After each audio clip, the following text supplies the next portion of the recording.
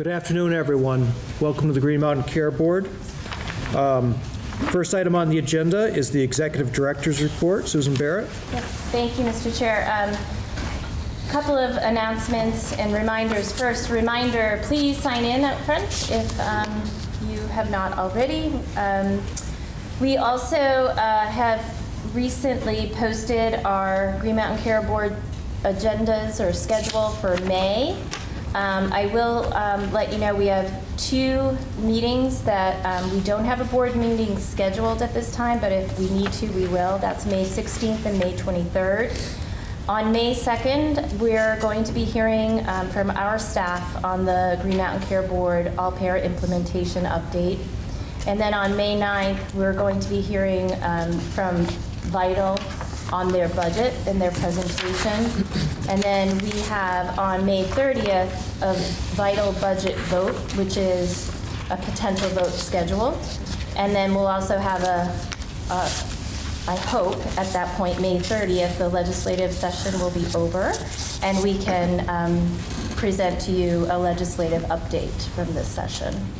So again, this is posted on our website. The other announcement and just update that I wanted to give to folks is last week we were up in St. Johnsbury for the day for our traveling board meeting. I want to thank all the folks in St. Johnsbury who taught us a lot about the great things that they're doing up there with their community. And we will be out on the road again soon. That is to be determined, probably the fall, and we haven't decided our next community, but we really enjoyed getting out there and learning about the fine work they're doing up there. And with that, I guess I'll just close, and I want to thank both of our presenters today because they're the folks presenting now from Manascutney are coming up from the southern or bottom part of the state, and then the FQHC folks are coming down from Burlington and taking time out of their day to give us some finance updates on their institution. So I appreciate that and wanted to thank them. Thank you, Susan. The next item on the agenda are the minutes from last week's meeting, the April 18th. Is there a motion? So moved. Is there a second? Second. Well, I will second because you were not there. Well, I can second something. Can I?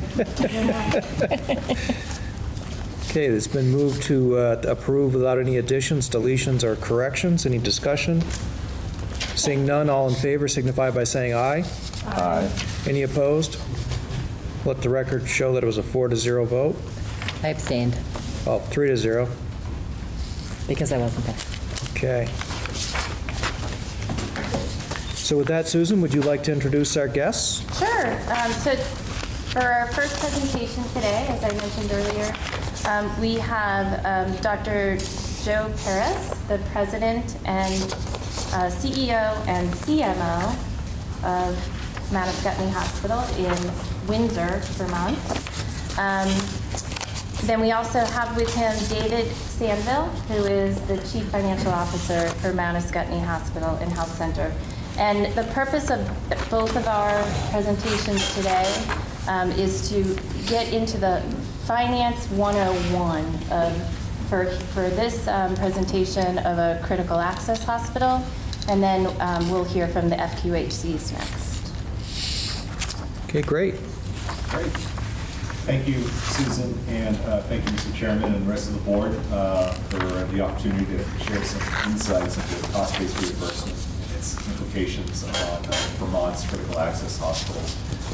I have a few introductory remarks, and then I'll hand it to my right-hand man, Dave Sandville, to take it from there. I came to Manascutney 5 years ago, having spent my entire career in large academic medical centers. Despite being born in New Hampshire, I fled to DC and then to Boston for a number of years. And all my experience was in PPS hospitals in a DRG-driven world. I came up to DHMC in 2001, and while my role there was largely clinical, I did serve as the medical director of care management at DHMC, focusing my time and and attention on contracting issues with payers, utilization review, working with, basically doing the black bag job that no doctors ever want to do, but for some perverse reason I enjoyed dealing with payers. It was clear upon my arrival at Mount Ascutney 5 years ago that there was an entire paradigm of hospital finance that I needed to digest. After 2 years of kicking around Windsor and picking up snippets of cost reports and allowable costs, as well as, well, it's a DRG for this and not a DRG for this, it was clear that I needed more exposure. Thankfully, David Sandville, our CFO at Mount Ascutney, brought a wealth of experience, both based in New Hampshire and in Vermont, in years of financial work at a number of Vermont hospitals, including CVMC and Gifford. So I've benefited greatly from working with Dave, and he serves as a resource for some of the other CFOs in Vermont's hospitals as well, and New Hampshire for that matter. A few months ago, I sat down for an informal breakfast with Susan Barrett at Lou's in Hanover, which I highly encourage everyone to get to Lou's in Hanover for breakfast. And we discussed the black box that CAH financing can be for providers, administrators, and the public. At that time, I offered to come up and discuss the model with the board. Really, I offered up Dave to come up and discuss the model with the board, as he's the true content expert. So here we are. We'll focus broadly on CAH finance to start, and then provide some real-world examples of the cost report and some of the inflationary pressures on Mount Ascutney Hospital and Health Center. I hope this can be an engaging discussion for all, for board members, for members of the public in the audience, and folks calling in. And with that, I'll hand it over to Dave. So again, thank you for allowing us to come up and share some information with you. I'm going to give what I consider to be a fairly high-level summary of primarily cost reporting, but it does speak to a lot of other issues as well. I'm happy to go down into the weeds with you, but I know that you have an agenda, and I'm happy to take questions at any point in any slide as the need arises.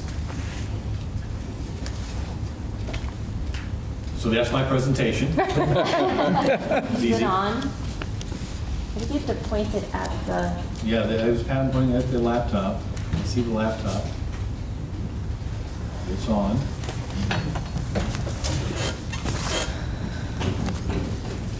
This is what works in my house. It looks like it's... I can just sit here and do something. Okay, we've got some technical help. Otherwise, this can become like an Ollie North presentation.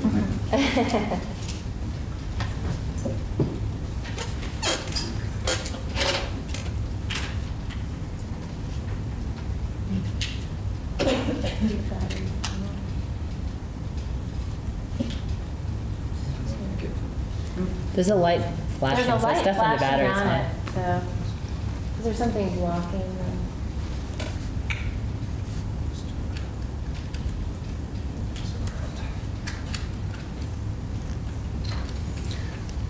How's your singing or dancing ability? Actually, I sing fairly well. Nobody wants to see me dance. There we go. Excellent, Connor. Thank you. So critical access hospitals, what are they? And again, there's volumes of regulations and standards relative to critical access hospitals, but the short story is in 1989 there was federal legislation written to protect the livelihood of rural hospitals. And so they have a series of standards that relate to qualifying for this. One is your state must participate in the rural flexibility funding mechanisms. Two, your hospital must be 35 miles away from the nearest other hospital. And of course, they provide an exception on state by state to have as little as 15 miles between facilities, depending on the terrain, the weather, and some other conditions. So our state applied for a waiver to get down to 25 miles away, and that was accepted by the federal government, and so we qualify at Mount Ascutney. There are conditions of participation that guide whether you can participate or not, and the biggest one is you're only allowed to have 25 beds for acute and swing services. And swing is subacute. We'll use that definition for the moment. And you are allowed by statute to have one additional distinct part unit, whether it's a inpatient rehabilitation unit, which is what we have, or a psychiatric unit. So you have 25 med-surg beds for a simple definition, and you're allowed to have up to one other designated unit with up to 10 beds. So in Mount Escotney, we have 25 med-surg beds, which take care of acute and subacute patients, and then we have our 10 beds for the inpatient rehab unit. We are audited and accredited by CMS through a contract with the state of Vermont. In other words, a lot of the PPS hospitals you'll see and talk to, they have Joint Commission come in. We actually have the state of Vermont come in on behalf of CMS, and they audit us against the conditions of participation that we're required to maintain our CH status. And we're obligated to have 24-hour care. In other words, we must have an emergency room in order to be a CAH. We'll never find a CAH with no emergency room or the ability to provide care around the clock. We also have one other standard that makes us a little unique, and that is that our average length of stay for acute patients must be 96 hours or less. And so we can have a patient that stays 5 days, we can have a patient that stays 2 days, but at the end of the year, the average, when the cost report is filed and they come out and do a field audit, is that we have an average of 96 hours or less. And that has recently manifested in a requirement that as soon as we determine a patient is not likely to be out within 96 hours from an acute status, that we begin looking at possibilities for transfer to someone like Dartmouth or another facility. And so those are kind of the high-level guidelines that drive who we are and what we do. The purpose of the legislation was to, again, secure care in rural areas throughout America. And I try to always find the simplest definition for everything, which annoys my wife quite often. But insurance policy is the best term I can use for a critical access hospital cost-based reimbursement. It's an insurance policy. If we get too busy, a volume goes up, we never really fully enjoy the upside of being super busy. Also, we never really feel the full pain of not being so busy, because the cost report is costs reimbursed on a per unit basis in its simplest form. So if you're busier, by definition, your fixed costs get divided up between more units, and your units of cost go down. If you're slow, then more cost gets attributed to each unit, and your costs go up, and Medicare pays cost-like, basically. So we never really make the margin we would if we were a PPS hospital. We were busier than expected, and we never feel the full pain of having an off year volume-wise either. We do feel some pain and some happiness, but not to the extent that others would find or experience. At Mount Escotney, we also offer, in addition to acute, inpatient, rehab, acute, med-surg, and swing bed, we also have patients who are waiting for nursing home placements, and we have some respite services we provide here and there, but they are a small single-digit percentage of our census. As far as Mount Escotney itself, we're about 2% of the Vermont hospital system budget. About 30% of our business comes from across the river. And we are involved with not only all of the Vermont Medicaid and exchange programs, but also all of the New Hampshire Medicaid and most of the exchange programs there. So whatever we have to know to operate here in Vermont, that's essentially doubled because we're also having to be aware of what's going on in New Hampshire. We are a member of the Dartmouth-Hitchcock Obligated Group. We are an affiliate, and essentially we're wholly owned by Dartmouth-Hitchcock. We are the #1 recipient of transfers for acute rehab, swing bed, and some acute. We take over 500 admissions a year just from Dartmouth. Primarily, we focus on swing and rehab on an inpatient basis and community care on an outpatient basis. We are the leader, I believe, the leader of all integration efforts at Dartmouth-Hitchcock Health. So everything that they want to do to better integrate with their affiliates, generally we're ahead of the curve on that one, whether it's group purchasing, whether it's financial applications, whether it's clinical integration, we're the ones. And to be frank with you, Joe, having come from there and knowing many of the players there is a huge benefit for us getting through a lot of those processes.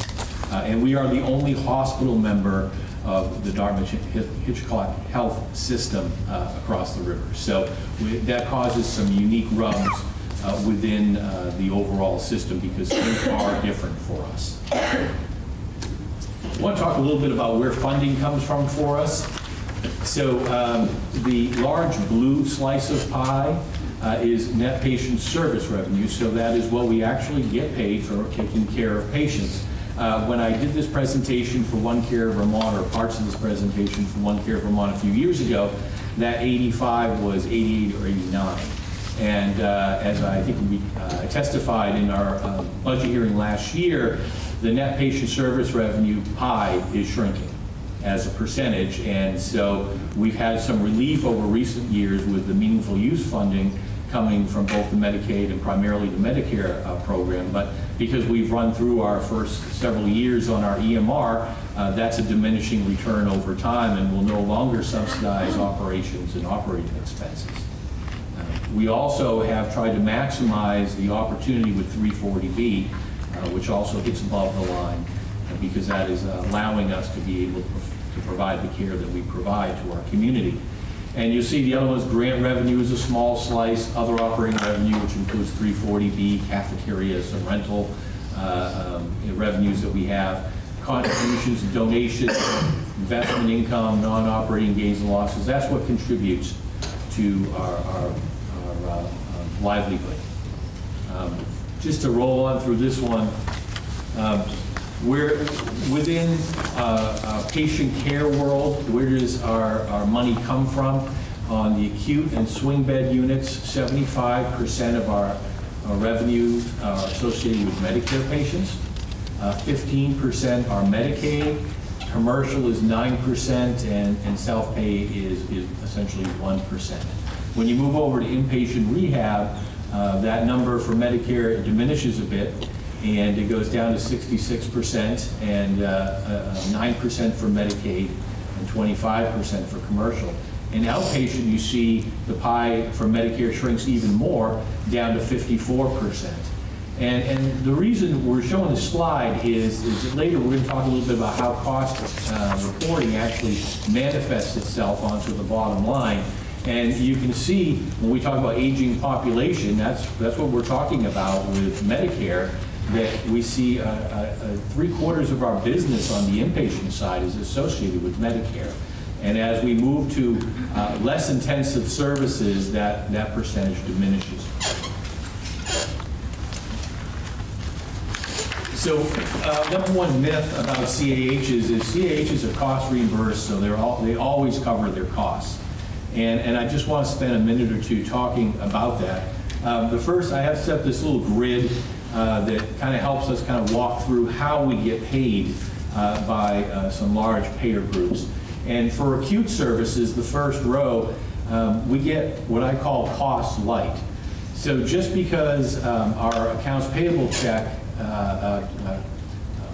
clerk writes a check for a particular service, doesn't mean that that expense is going to be considered an allowed expense for Medicare. An overwhelming majority of our expenses are accepted by Medicare, well over 90%. However, there are things that they find unallowable.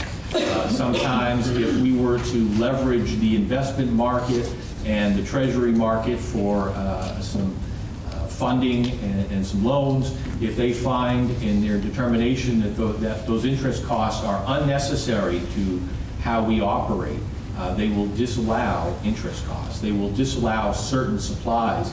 They will disallow any expense associated with a non-covered service. So there is actually a fair amount of wrangling that goes on with our cost report to make sure we're getting all of our allowed expenses in and wanting to not get audited by having issues of non-allowed costs within the cost report. So when people say, well, you get your cost, we don't actually get our cost, we get cost light. For Medicare, acute, we receive a per diem based on cost. Medicaid, we get a DRG, and that's both from New Hampshire and Vermont. And for commercial, most of our acute business is paid on a percent of charge, and there's some ancillaries that are paid on a fee schedule basis. For swing, and I put /SNF, so skilled level of care, as opposed to intermediate level of care, like you see nursing homes offer mostly ICF and some SNF. Sticking to the SNF, which is a significant amount of nursing effort, again, we get cost light paid on a per diem from Medicare. Medicaid really pays us about $240 a day on something that costs us over $800 a day, and that we don't always get paid. Commercial, also, if we have a contract negotiated for those services, will pay us a percent of charges as well. Rehab is paid on a CMG, which is the rehab version of a DRG. So if a patient comes in with certain demographic scoring, certain clinical scoring, they translate that and say that's worth $14,000. We don't care what you do. So whether we have them there for 10 days or 30 days, we get that $14,000. And that's from Medicare. We get a DRG from Medicaid, which essentially works the same way.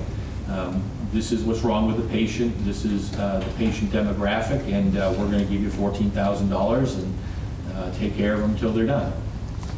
And then commercial, again, is a percent of charge.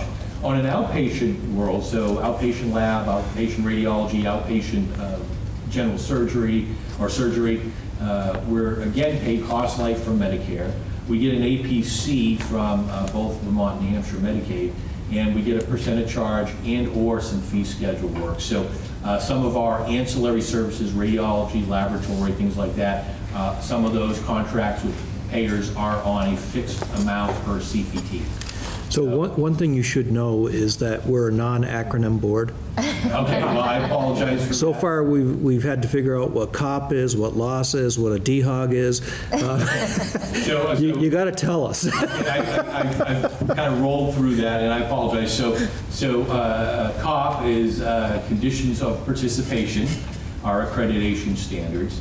DHOG is Dartmouth-Hitchcock Obligated Group, so it's the wholly owned entities that share liability and resources. DRG is how inpatients are paid for many payers, and specifically for your PPS hospitals, Medicare and Medicaid, and is a prospective payment system, PPS. Where they give you a prospective payment and then they call it good. So I'm not really sure how prospective that really is, but that was the intent many years ago. From physician and professional billing, that's pretty much all fee schedule driven. So it doesn't matter what we charge, we get paid X amount from a certain payer for that certain CPT. So what was the APC? APC is, boy, it's been years actually since I, ambulatory payment class. Okay. So an outpatient service, it's at a CPT level you get paid. So if you run an X-ray 72140 CPT, they give you $110 every time you do that. So on the swing line, under Medicare, the supplemental, though, will only go 21 days, right? The supplemental, You're saying cost light, but once somebody is past that 21-day period, they don't pay anything that's no longer medically necessary. right? So if we kept somebody beyond a skilled level of care that is no longer medically necessary, they don't pay us a penny. Okay? Up to that point, there is no specific number of days associated. We have swing patients who come in for 3 days. We have swing patients who go to 100 days, depending on their condition and the treatment plan. So they may determine it's not medically necessary, but if there isn't a nursing home willing to take that person, So great question. They stay with us. is it all free care? It's close to it. The state of Vermont did enact something in the Medicaid program that if you have not applied for long-term Medicaid coverage, i.e. nursing home coverage, they will honor that for 30 days while you go through the application process as a patient, which we assist them with. And so we'll get paid for those first 30 days that they're no longer covered by Medicare and their level of care is below skilled. And so we really push to get that through in 30 days. And to be frank, the state of Vermont has greatly improved their turnaround on those applications. So for the most part, that works out pretty well for all involved. And then we work to get them placed to a nursing home. I also think it's probably worthy of mention is that many of the nursing homes now are reducing the percentages of census associated with Medicaid. So we are going to be seeing a backup. We have seen some, and some patients are just difficult to place because of their clinical needs. But there is fewer and fewer beds available. There are fewer and fewer beds available for Medicaid patients as time goes on. We had in 2016 and 17 had 2 patients that each spent well over 500 days in the hospital. Their medical problems had largely resolved, but significant mental health issues and lack of social supports led to no nursing home in North Connecticut that would take under these guys. And eventually, we were able to discharge one, and another gentleman died a natural death in the hospital where he had spent the last 1.5 years of his life. So Dave's right, we're seeing this now. Those are good questions, and I think they are system issues. Moving to the next slide, revenue source by reimbursement type. So this is kind of how do we get paid? Well, 42% of our total business is covered at cost. 13% is essentially on a fixed schedule. And when you really think about it, about 55% of our business is Medicare and Medicaid, which pays us less than cost. So I'll kind of segue back to the prior slide that CAHs always get paid cost or better is actually not true. So since that really kind of recaps what you did several slides back as far as your revenue stream by payer, one of the questions that Maureen sent me since she couldn't be here today is whether or not you could provide us with a breakdown of the operations contributions from each of those payers, because you could have identical revenue from multiple sources, but depending on how that feeds through. So you could be doing a lot less work for one piece of that revenue. So we're curious, basically this gets into the cost shift and other things. Yes, it does. So maybe I'll jump to the next slide.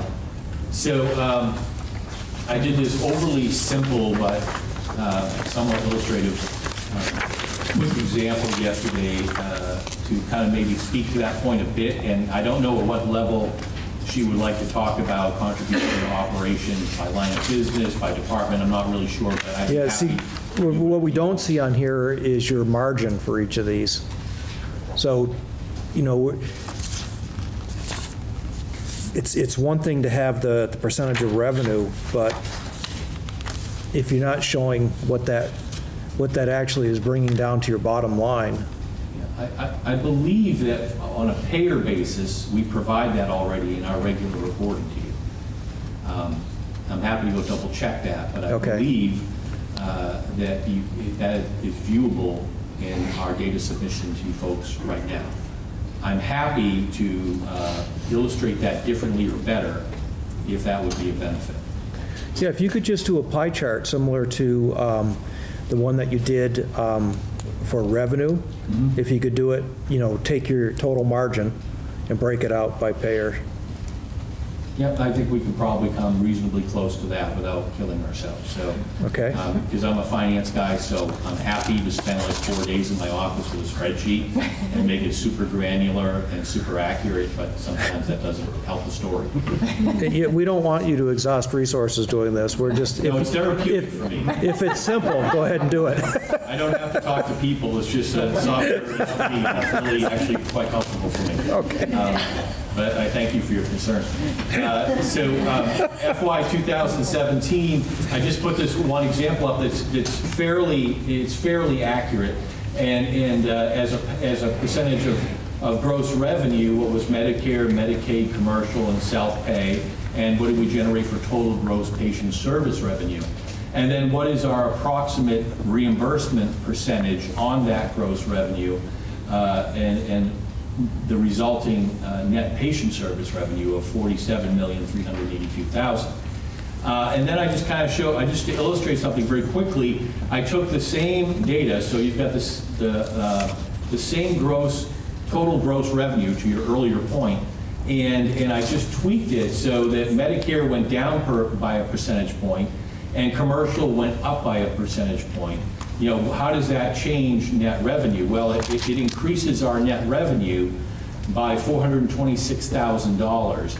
And the reason I put that out there is we can be just as busy this year as we were last year and do the same business, and if FTEs didn't change, inflation didn't happen, all of that stuff, just by the nature of what somebody's covered with when they walk in the door, which obviously we can't control, will swing money to our favor. And then on the next example, what I did is I took the original example and I said, well, what if we lose 1% in net return? And what does that mean? Well, that costs us about $650,000, again, for doing the same business. So if Medicare determines there's another unallowed cost, or we render the same care, but some of it's considered non-covered or not medically necessary, or what have you, and we lower our net return rate from 54 to 53, it costs us about $650,000 to do the same business we did previously. Does that make sense? It does. Okay. And while you're talking about the profit and loss, another question from Maureen was, does your P&L capture the allowable cost? And if it does, is the difference between the interim payment then managed through the balance sheet? Yes. So, and I'm going to talk about that. She has great questions because they match up with my slides. But, Perfect. We record all expenses, and we don't categorize them as unallowed until we put the cost report together. So our P&L is all expenses. We don't have little, like, you know, in radiology, non-allowed radiology supplies. And generally how Medicare does it is they do it by proration and appropriating funds across the hospital, the department, whatnot. And I think I'll speak a little bit to that in a minute or two. So Medicare's guiding principles for cost reports is CH receives 101% of costs. And I know you're thinking, I thought you said you get cost light. Well, it's 101% of what they allow to be cost. But the sequestering that happened a few years ago took 2 percentage points off that, so now we get 99% of cost. Allowable costs, not actual costs, we've talked about that. And really they want to know the real definition of allowable costs, again, if I were to oversimplify it, is are the Medicare beneficiaries getting benefit of that expense? And if Medicare feels like they're not, then that's an unallowable cost. Part A benefits from Medicare are part of the cost report. Part B services, so some physician services in certain settings, if we ran a DME clinic, which we don't, those types of things, those would be carved out because they're paid on fee schedule and there is no settlement on cost. And then just as an interesting thing to consider, because it'll be a little pertinent later in this presentation, is we estimate that our fixed costs are about 87%.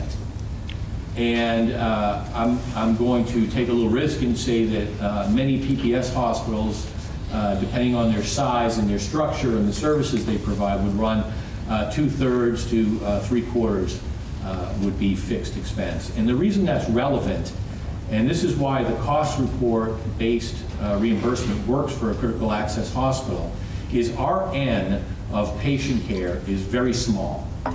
And in order to run an emergency room 24 hours a day, I would be lying to you if I said we had a patient in every hour, every minute of every day in the emergency room. We have, somewhere in the vicinity of about 30% downtime in that department. And that's probably far and away our least productive department on a patient unit basis. But the fact of the matter is, we need to have somebody sitting at that desk, we need to have a provider, and we need to have a nurse 24 hours a day. And we do our best to staff according to historical usage. We literally look at the time of day, the number of admissions, and where we should stack people, weekends versus weekdays, nights versus mornings, and we do the best job we can do. We have lowered the FTEs in that department to the lowest common denominator to meet the standard. The reason this is relevant is when we talk about getting busier or less busy, 87% of our costs are fixed, so they don't change whether we're busy or we're not so busy. And so that's why the cost report is a benefit to the critical access hospital. If we did not have such high fixed costs or did not have a cost report, it would be near impossible for us to recover our expenses. When I was at Gifford and converted us to a critical access hospital in 2001. The drawdown of federal funds due to critical access was worth about $1.4 or $1.5 million. So that's 18 years ago. I would estimate it now at Mount Scottney, and your number was probably more like $1 million there if I were to guess. Now, if I look at Mount Scottney, that drawdown is probably worth $2.5 million. So if we converted to a PPS hospital and we decided we wanted to operate at 30 beds and gave up our critical access hospital status, it would probably cost us $2.5 million right off the top. So it's a pretty significant program, and which is why we spend a lot of time making sure we understand it. We don't want to put that at risk. It's a huge benefit to the community and to the state. It does lower the cost shift significantly.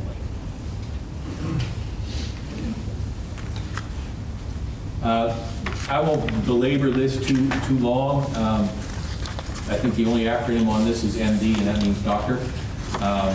But what we do is we take all the expenses and we reclass any expenses to be in alignment of revenue. We have revenue departments across many different lines of business. So anybody who has an accounting background, revenue follows expense, expense follows revenue. That's what we're doing here.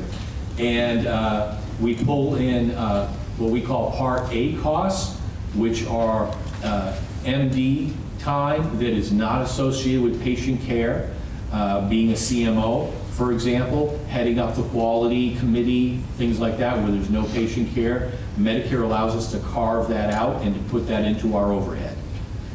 We smush all of those together, that's a technical term, smush, here.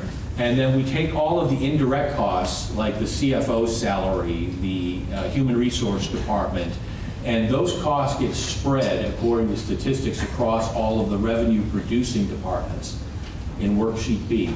And then all revenues are brought in with their reclasses, and we establish a cost to charge ratio. So how much did it cost, and how much did you charge? And a ratio was established for cost by department level and inpatient, outpatient, and at a facility level. And so that is the driver of cost. Now, all of those things that are unallowed all get carved out right here. So they are not considered when Medicare looks to see what is your cost as compared to charge ratio. And the next page here, well, again, I won't belabor this, but this is a sample inpatient settlement sheet where all allowed inpatient costs are established here, and then they are, and that's divided by all inpatient days. So they come up with a per diem expense rate. That per diem expense rate is then applied against the number of Medicare days, we add in the allowed cost for the ancillary services for those patients, and we come up with a total cost of inpatient services. There's a gross up, which I won't take time to explain, but it relates to our swing bed unit and how that interacts, because we have swing bed patients in the same area as inpatients. We don't say swing beds down that hallway and inpatients are down that hallway. We try to push them together because just for efficiency of nursing assignments. And then they take out all of the patients' deductibles and co-pays, establish the cost that we should have been paid by Medicare. They add in any allowed expense for bad debts that we weren't paid by prior patients, for Medicare patients. And they say, and then they compare that against what we got paid all year. And we either owe them or they owe us, and we settle out. And then we have the same calculation for swing and the same calculation for outpatient. So And before you start on this slide, Yes. on the previous slide, you had CCR? Yes, cost to charge ratio, Okay, Creedence Clearwater Revival. thank you.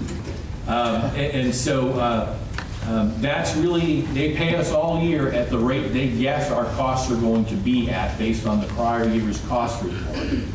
And then we settle up. For a 9/30 year end, we settle up, we send in our report on February 28th. And generally, they try to give us an interim settlement in April or May. This year, they were early. It came in April. And they established new rates from then on, effective the first of the next month. And I'm going to skip this. This is the same essential math. But what we do at a critical access hospital is we have one of Dante's circles of hell. And that is 5 months after year end, we file our cost report. Well, that's great because you don't have to worry about it for a year now. No, that's not how it works. We have to test out their interim rate adjustments. So when they give us our new rates for the year, we have to make sure that we agree that those rates are at least reasonably close. Otherwise, we're building a liability or an overpayment that we have to reserve for immediately. And we work those reserves on a monthly basis.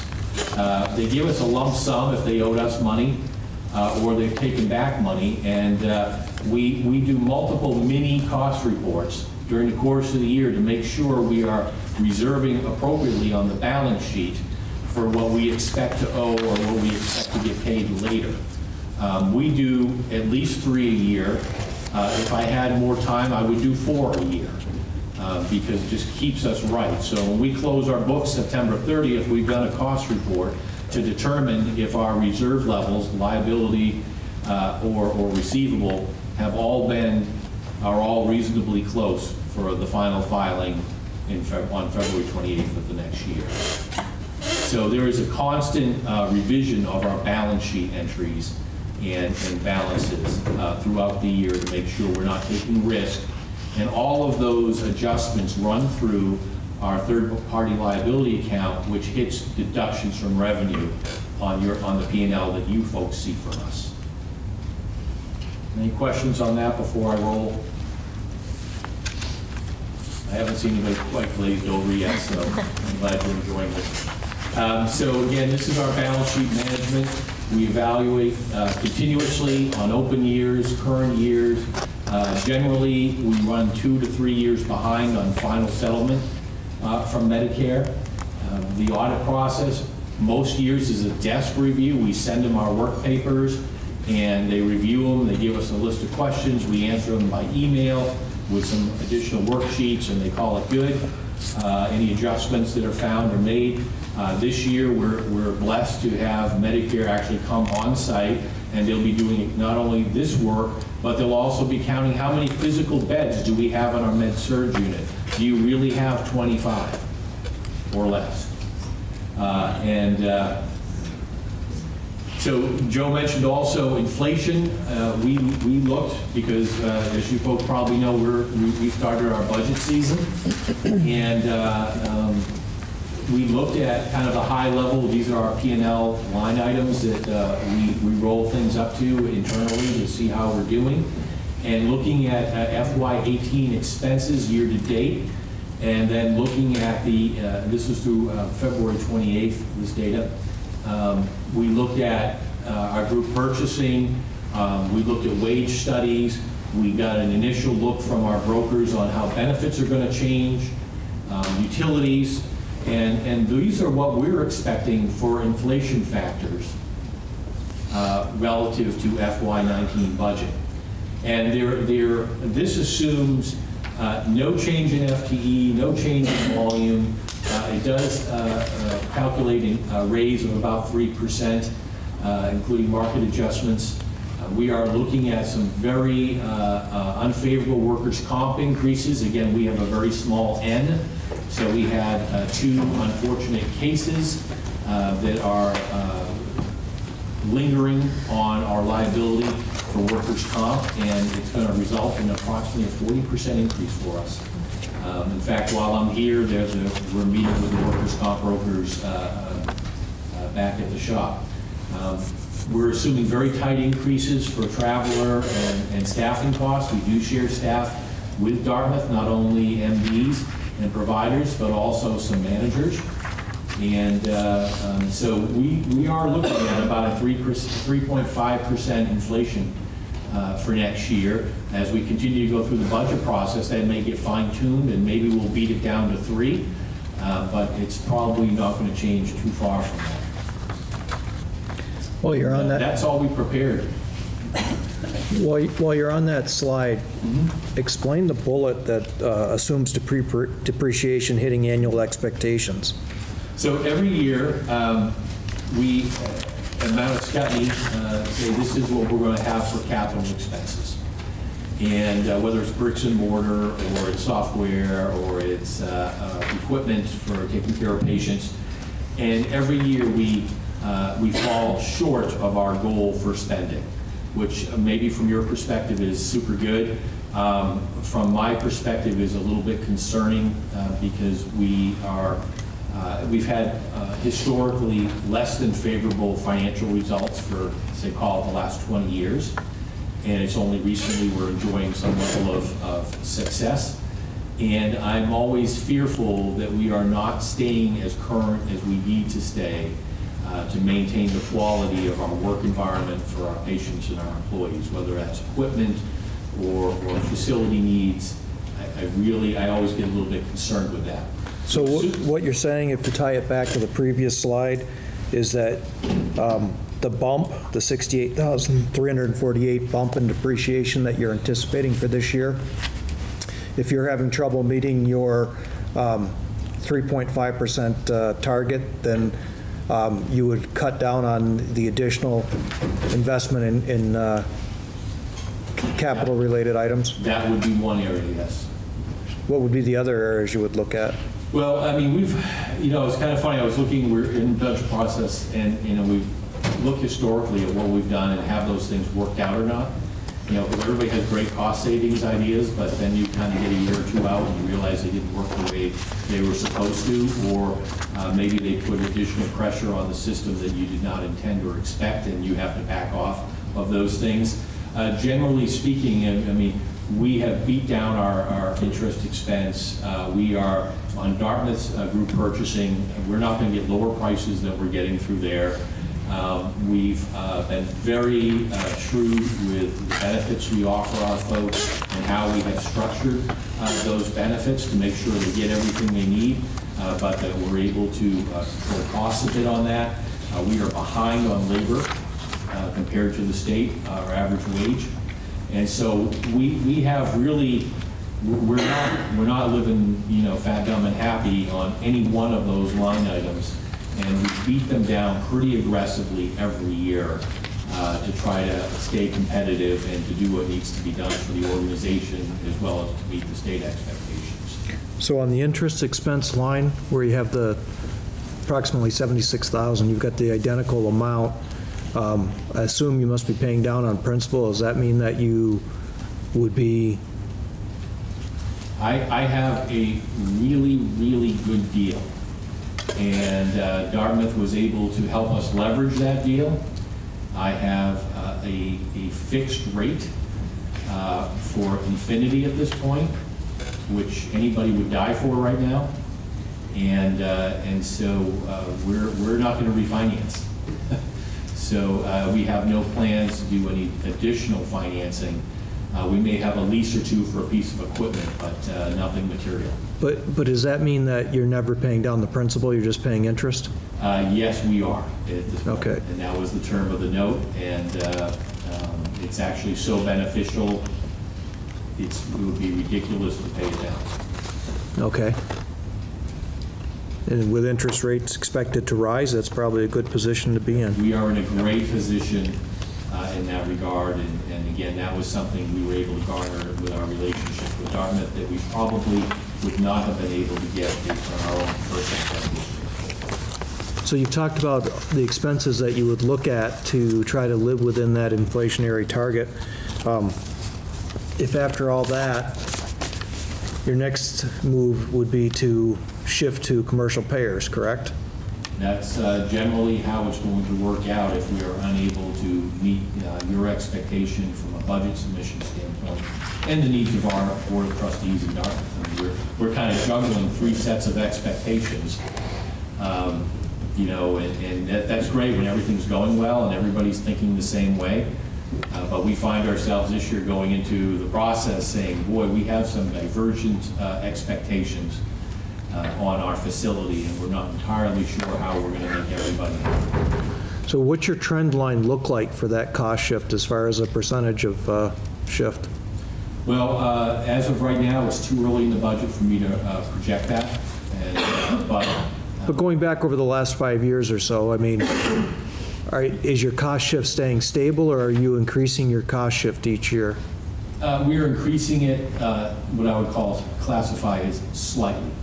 So, you know, we're really trying to bend, since I've been there 5 years now, we're really trying to bend our pricing structure down into, we're a little bit, we're expensive on many issues and items, but we've been trying to bend that with our price increases, bend that down to get more into line with the market.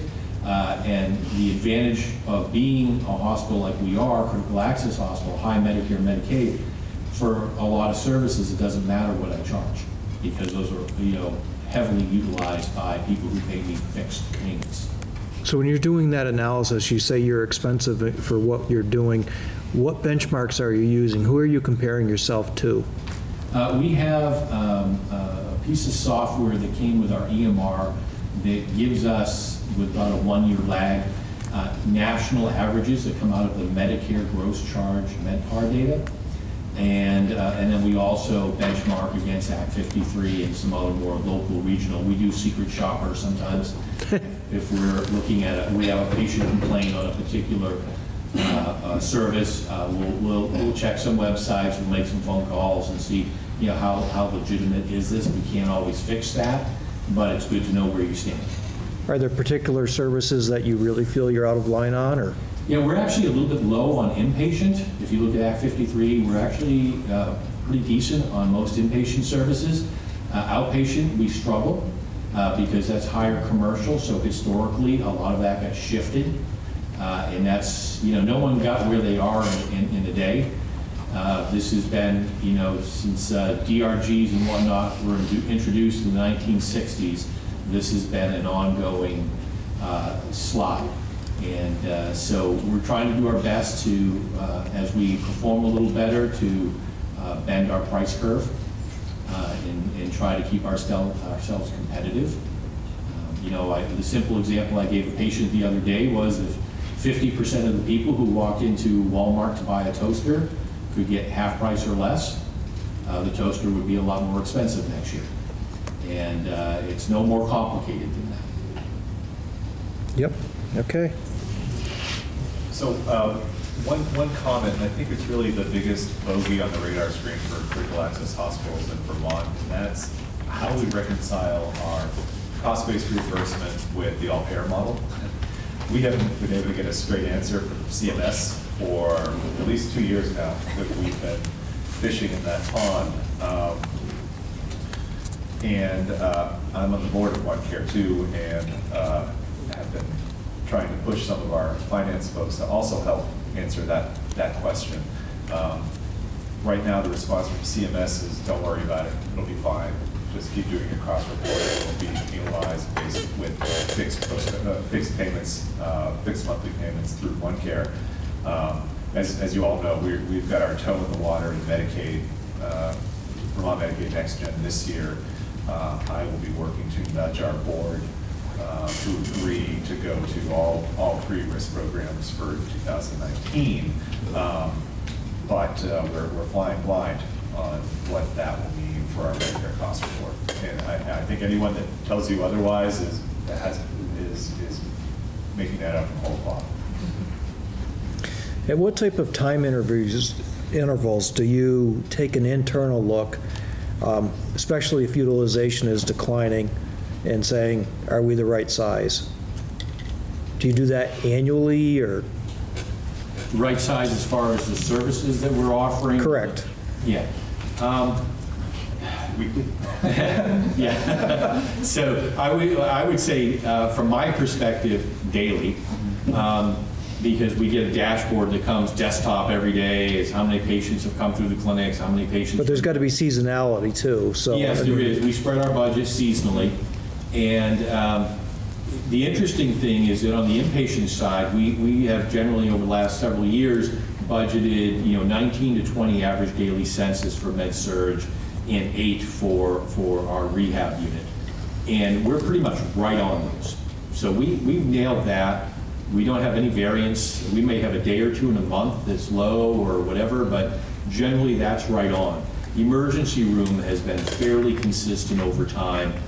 And you've heard, so I won't go into it, but we have providers who leave for whatever reason, and if they're the only one of their kind, which is pretty typical in a critical access hospital, it puts a lot of pressure on us, and all of a sudden now, boy, are we the right size in OR, radiology, lab, because we lost that provider and their associated volume.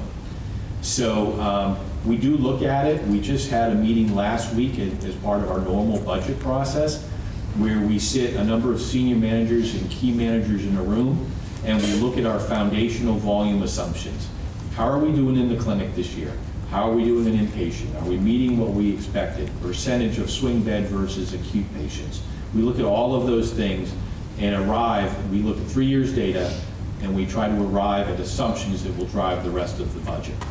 And, but I guess to answer your question directly, I literally look daily, and if I see a trend that continues, then I grab the department head and we sit in a room and we figure it out. I think we right-sized when Kevin Donovan was here, and we made some pretty significant adjustments. We closed our nursing home. We decided what we wanted to be when we grew up, and that is community-based care, swing bed services, community-based inpatient, and rehab as a regional facility, which it is. And those have pretty much held true. We haven't varied too far from that, and the volume is a little bit lighter in the clinics than we would have liked the last few years because of provider transition and whatnot. But the rest of the hospital seems to be where it needs to be size-wise. And I think it's a good question. So I think I heard the number 2.5 million would be what the loss to you would be if you lost the critical access designation. Correct. If I took that number and went against your gross revenue, would that percentage be similar to the other critical access hospitals in the state, or is there a lot more intricacy that would have to be? There is more intricacy, but I think we could spend a lot of time on math, and I don't think it's that bad a guess. Mainly because one of the key drivers to that money coming in was physician practices being owned by the hospital. And so since most of the smaller communities here, that's the model. That's the only model you're able to function, because docs aren't interested in hanging their own shingle in many cases. That would be, if they don't own as many physician practices, that number would be less relevant. Okay, questions from the board?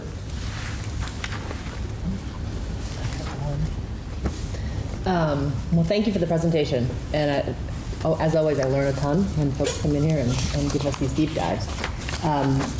So I have an economics background, so my world is, yours is spreadsheets, mine is incentives. So I think about incentives all the time. And I understand the motivation of critical access hospitals came about at a time when rural hospitals were closing and there was financial insolvency and the need to have access to care in these, in particular, rural areas. But at the same time, and I understand, you talk about cost light and the 99% reimbursement rate, but with a cost-based reimbursement, even if it's cost light-based reimbursement compared to a prospective payment system, it seems to me there's less incentive to be cost-effective or cost-efficient as if you're in a different kind of payment model. And in fact, there is research out there, so the geek is coming out in me, but research out there that critical access hospitals are less cost efficient than similarly sized rural non-critical access hospitals. And in fact, that the cost inefficiencies get worse over time. So if you look at one critical access hospital over time and you measure that it actually, there's more cost inefficiencies over time. So I'm wondering, how do we balance or think about the incentives, weighing the need to make sure that we have access to health care in these rural areas with also, particularly as where we're moving to Vermont with the all-payer model, this need to be most cost-effective, cost-efficient, and really trying to make sure people are getting the right care at the right time, the least cost way. So how do I grapple with those incentives? I think there's wide variation, just in the critical access hospitals in Vermont. Dave mentioned earlier, we, over the last 5 to 6 years, we figured, since just prior to the DH affiliation and the years following, that we spent a lot of time figuring out what we were going to be as an institution. We have a laser-like focus on expense management. We look at our FTEs, total FTEs for the institution, every week, and the spotlight is shown on the senior leader responsible for his or her FTEs. We don't have orthopedics or neurosurgery or the other service lines that other hospitals can use to cover up their wards, which that's really been the model of small hospital finance, is recruit a few orthopedic surgeons and live high in the hog for a few years until they get tired of taking call every other night and they leave, and then your finances crater. I think we made a conscious effort to move away from that. The chairman mentioned, if we can't stay within, our budget targets, we don't have a service to cut. We don't want to say, well, we're going to have to let go of this primary care doc. We're going to let go of the 1.5 general surgeons that we have that manage our entire surgical population in our end of Windsor County. I think, to get to your point, there are ways that many hospitals cover up their cost inefficiencies, and it's with those low volume, high reimbursement service lines. We haven't had that luxury. The hope is that any specialty service line that we get is we have central coordination with Dartmouth-Hitchcock to get a day of a surgeon or a day of an oncologist, because that's what the volume that we see, again, in our part of Windsor County would justify. We gave up if you build it, they will come model for volume in inpatient care because we burned too many times. And so I think that's, at least for Mount Scottney, we are unable to cover up our inefficient wards. The story I tell, and told it at DH talk yesterday, was someone went out on we have a very small supply chain department, two and a half people, and they were out, and Dave had to unload some trucks, and I'm working the overnight shift on Saturday. My chief operating officer, pushes wheelchairs around without patients. We're pretty lean, pretty flat, and again, we've had to be that way because we haven't had the luxury of an orthopedic group or specifically in our neck of the woods, there's a neurology, neurosurgery group that helps to keep the number of hospitals alive in the Upper Valley. And they don't work with us. God knows what historical reasons before I got there. And that's okay. I think it clarifies what we need to do each day on expense management. And I love to tell those stories.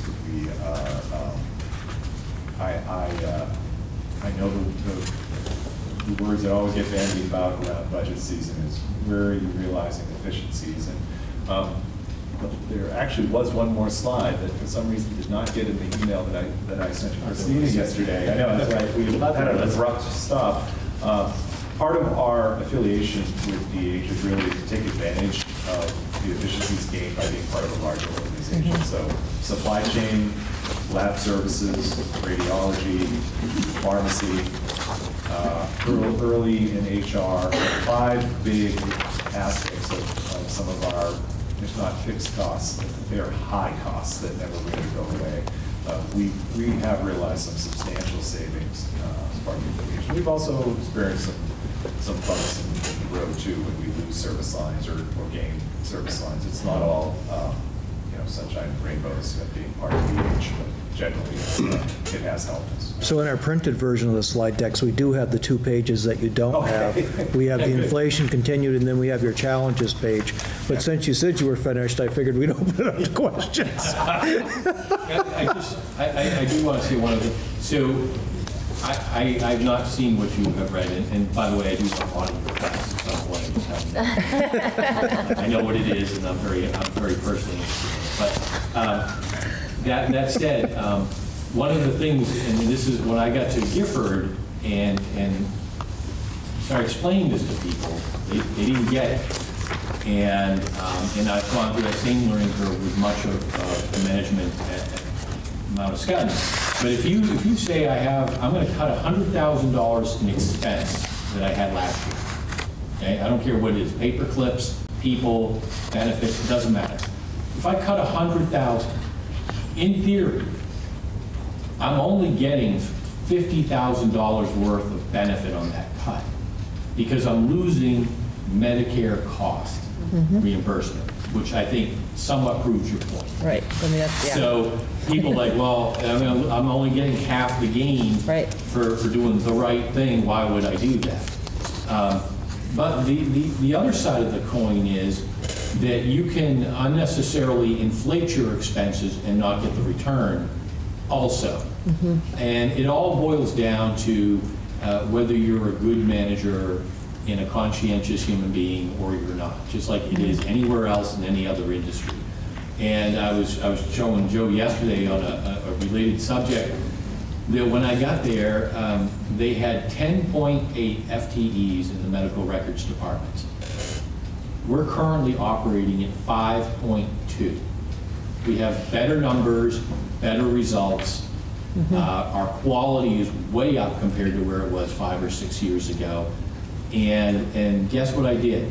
I said, I can cut these 5 FTEs in a graduated process over the next 2 years while educating the base folks that I need to do the job so that they're more competent and more efficient and will leverage the technology we just put in, we just spent $3 million on. And at the end of the day, we cut hundreds of thousands of dollars from an overhead department with literally, I would say no impact, but actually a better impact. We're doing a much better job today than we were 5 or 6 years ago. I lost money on the cost report, but at the end of the day, I did the right thing, and now we don't even think about it. That's just the way we live. And so there's a company called AMS that does a lot of productivity studies for hospitals, healthcare in New England primarily. And we did a study with them a couple of years ago, and I looked at it, read it, laughed, and threw it out because we were below them, below staffing levels on virtually every single department. And they'd studied every single department. And I was like, see, but you could bring that to another hospital and they may not have the same results. Right. At the end of the day, it boils down to how does management want to run? And I'm happier to pay fewer people to do better work and pay them a little extra than having a lot of people unhappy doing poor work. So, I'm going to put you a little bit on the spot here, but with a follow-up question. So, and I appreciate that you would be willing to make those choices in spite of the fact that you would lose money on your cost report in doing so. I'm wondering what would be the metrics that you would use if we were to reverse seats here and you were to be sitting here and looking at hospital budgets. What are the metrics that we should be looking at as a board to identify the hospitals that are really cost effective? What are those metrics to show cost efficiency? So my problem when I come to hearings here is... There we go. Yeah, my problem when I come to hearings here is what you see is what you get with me, for better or for worse. Mike Davis, whenever he had something he couldn't figure out or wasn't sure he wanted to do the scratch and sniff on, he'd call me because he knew I would just tell him what the deal was. I come here as a CFO, a consumer, a taxpayer, a parent. I bring the whole, you get all my baggage, okay? If you said, what are things you look at? Well, I think you spend a lot of time looking at things you either can't change, we can't change. I think there are some specific areas that I would look at. Productivity would be clearly one of them. I don't think the submission that we provide you folks speaks to that. It's too high level. I don't think hospitals have the bandwidth. Even UVM doesn't have the bandwidth to do a productivity study every year for you folks. So I think therein lies the problem. The only department that works for me directly, I have clinical and financial departments that report to me. The only department that I did not carve FTEs out of in 5 years is the accounting department, because our reporting's gone up. Our reporting requirements have gone up, and they've gone from 6 to 5.8 FTEs over 5 years. And so most of me says, well, I think there are some productivity things that could be looked at. They get really kludgy in a CAH because of the low end. They're a little bit more relevant at UVM, but I don't think any of us have the bandwidth to take on another 30-day study, which is really what would, the two that we have done since I have been at Mount Ascutney have been shut somebody down for a month to produce the data, validate the data, deal with the exceptions, figure out what the right answer is, and move on. That's a big one, and it's probably the best one, but I'm not sure any of us could walk out alive when it was all done. I think we would just be exhausted. I think there are opportunities, but they would need to be statewide opportunities, credentialing, enrollment costs, things that have no value to a patient or to a consumer, and are just things we're doing because we have to do. And nobody follows up, nobody asks us, we keep producing the report. Every place I go to, if you guys look all about my age, give or take, and if you're younger. Well, we all knew who CCR was, so. Right. Yeah. But my first thing, I always inherited IT, every department, every hospital I've worked at, except for Mount Ascutney actually. And first thing I did was shut off all the green bar reporting. I said, print them, just put them on the floor. Because I want to see if people are actually looking at these things and if they're actually doing anything and if they actually have any benefit. And anybody who didn't say I'm missing my green bar report in 30 days, we just stopped producing it because it's just a waste of time and money and resources. And so, I think you got to find 5 things to manage and manage them. Price might be one, productivity might be one. I had a document that I kicked around for 10 years here, and I found it unloaded it 5 years ago when I went to. These are 5 things I would do if I were in charge of the world relative to healthcare. And send it over. I had legislators come to my office, and I spent 2 hours with them. I said, you can take $50 million out of this system like this, and nobody would know, which is a good thing. Everybody would still get what they need, and we get rid of the nonsense. So I can tell you spent time with Joe Wooden. Yes. Some would say too much time. I spent 17 years of my life with him, yes. Thank you. Any other questions? If not, we'll open it up to the public. Dale? I'm just curious on You're going to have to speak loud, Dale, for them to hear you. Okay. Can you hear me now? Yes. Okay. I'm looking to see what page it is. It's the one, the cost report continued allowable bad debt, 156,000 to Yep. 93,000. I was curious a little more on, can you explain to me what happened in terms of, did something change and just because something changed in definition it went down, or can you give it a little more explanation? Yeah, in this particular, and these are actual real numbers from a prior year.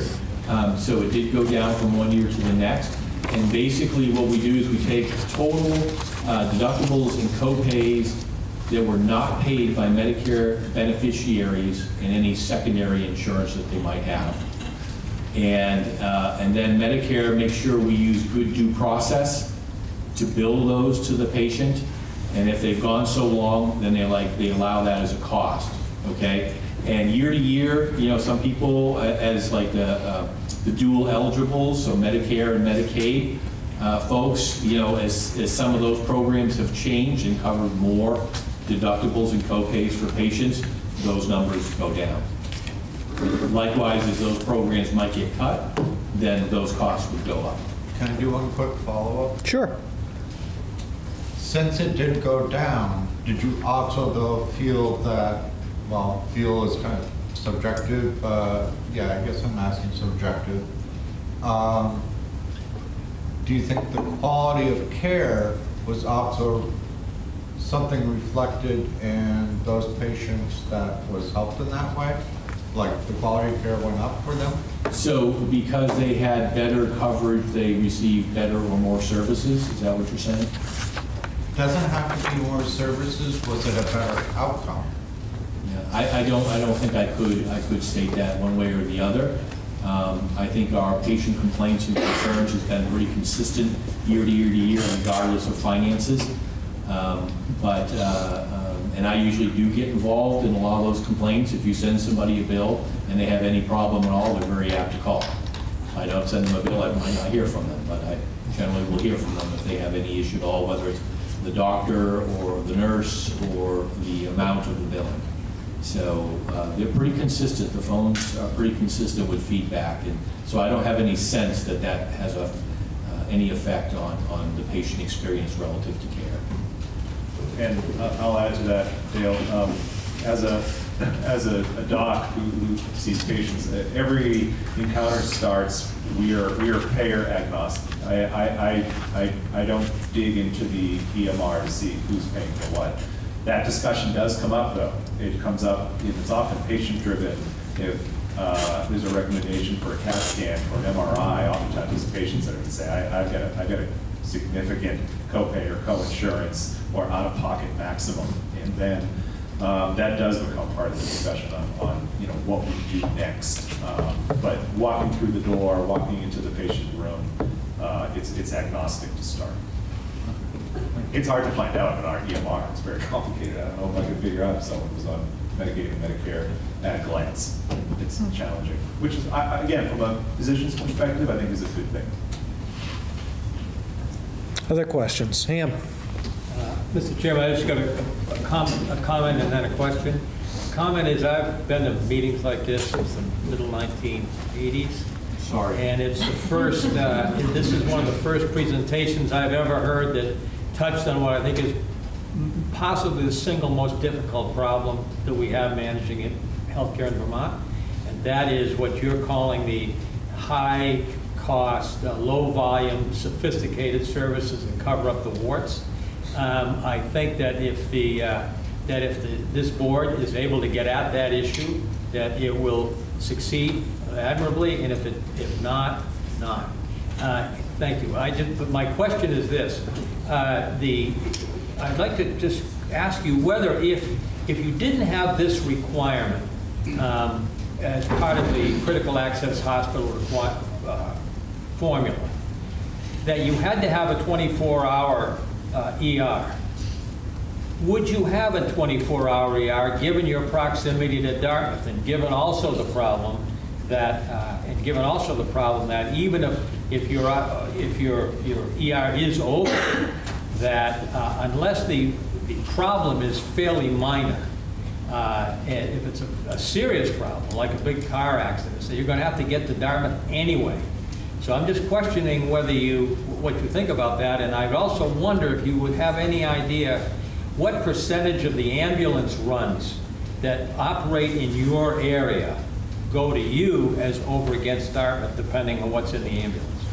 So I'll start with the last point first. Our local EMS group has a few conditions that are pass by. You can make this go straight to DH. If there's a strong suspicion for an acute stroke, if there's significant polytrauma from, say, an accident on 91. That said, one of my overnight shifts last summer, we had a guy come in with a severed leg on a motorcycle accident on Route 5. I was dealing with that. Maybe not the best idea for an internist. But otherwise, ambulance companies bring to the closest available emergency room.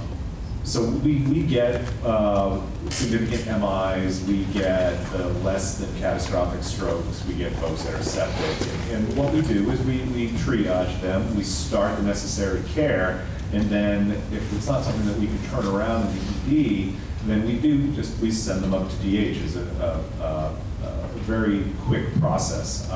But because we've had to keep our ER open 24 hours a day, 7 days a week, we've had to invest in telehealth options. So if you're sick and come to our ED, you get wheeled into one of our trauma rooms, and you hit a red button, and a big screen pops up, and you have an emergency room doc and an emergency room nurse from DH to help with the management of that patient. But we staff our emergency room with physician's assistants who work in concert with the folks from DH. So again, to get back to what Dave was saying earlier, we've shaved cost as much as we can. We could double our ER costs by putting in emergency room doctors 24/7, and I know that some critical access hospitals in Vermont have done that. But given our volume of 4,700 to 5,000 ER visits a year, the only way we keep that open is by staffing with PAs and having telehealth support. I've been an advocate for extending that to all of the affiliates within Dartmouth-Hitchcock as well, because I think that makes sense. I mean, a critical access hospital should be able to get by with a well-trained, ED-trained staff of PAs with telehealth backup, which is a lot more affordable than boarded docs. I agree with you. I think the explosion of these high-cost, high-tech, high-reimbursement procedures and operating suites, tough to bend the cost curve when those are happening out in the hinterlands. And that's part of our post-DH affiliation life is we don't have ENT anymore. We don't have orthopedics anymore. We don't do any OB/GYN. We moved services to Dartmouth-Hitchcock. I think it works because if you have those services, you also have to pay those physicians, and they can't. I can't keep a cardiologist busy. I can't keep a joint surgeon busy enough. Again, it'll cover up the warts for a few years, but eventually that tires and they move on, and then you're right back where you started. So as a follow-up to that question, when you mentioned the $2.5 million figure that you would lose, what is that net of things that you wouldn't have to do if you weren't a critical access hospital? No, that would just be the loss of critical access hospital. That would be same business as yesterday, no cost-based reimbursement. So say that you were to lose your critical access status and you didn't have to do the things that were necessary to meet that status, what would the dollar figure then be? Off the top of my head, I couldn't tell you. But, the emergency room is a subsidy, if you want to think of it that way. Yep. Primary care is a subsidy. Most of the clinics are a subsidy. Inpatient is not a moneymaker. Inpatient rehab is break even. So you see it's a diminishing return very quickly. And again, we staff efficiently on inpatient because our census of 20 works for a 4-to-1 ratio, a 5-to-1 ratio. It divides nicely into 20. So there are areas that we've been as efficient as we can be without putting patients at risk or staff at risk for that matter. And the numbers just happen to work out for us in a good way. That being said, it would be really hard for us to look at our cadre of services and say, well, here's 2 we don't need, or 2 we shouldn't have. ER might be maybe the only one you could live to tell the story on. There would be huge community disappointment, and I'm familiar with some other hospitals who have closed their ER and it's never gone well, and some of them in fact have reopened. But that's really the only obvious one that's not, maybe we don't absolutely have to have that. And the ACO, a lot of the services being asked for there are subsidy-based services in order to provide the care expected. And that's a problem. That's a problem for all of us. Yep. Other questions or comments from the public? Yes, Jeff. Just really quickly, I wanted to say to the board that I had said we would get an American Hospital Association person to come do some of this presentation, and they declined to do that because they just don't testify in states, which I didn't realize was kind of a policy. So I think that Dr. Paris and Dave did an outstanding job explaining a complicated reimbursement apparatus. So I thank them for their presentation. And I think they did an equally, if not better job than the AHA people would have done. I was free.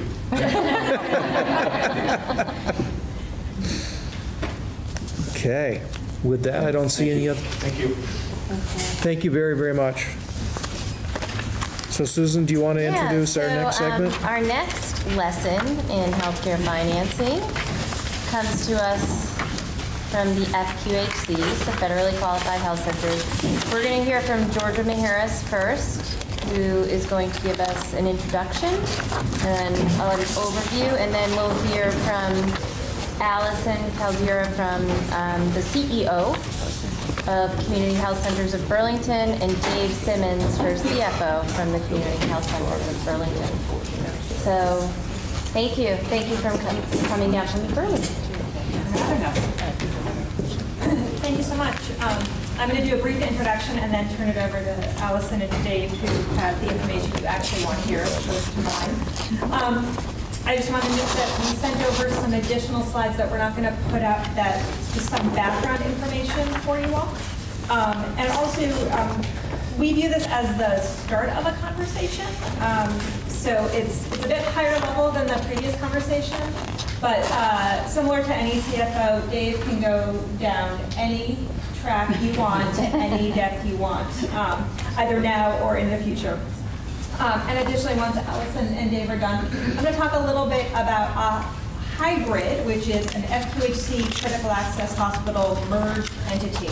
We have 2 in Vermont and there's 1 in West Virginia, but I think it's better to talk about that after we have this part of the conversation. Thanks. With that, I'll turn it over to Allison. Thank you very much. I guess I'm supposed to watch this. See if it works for you.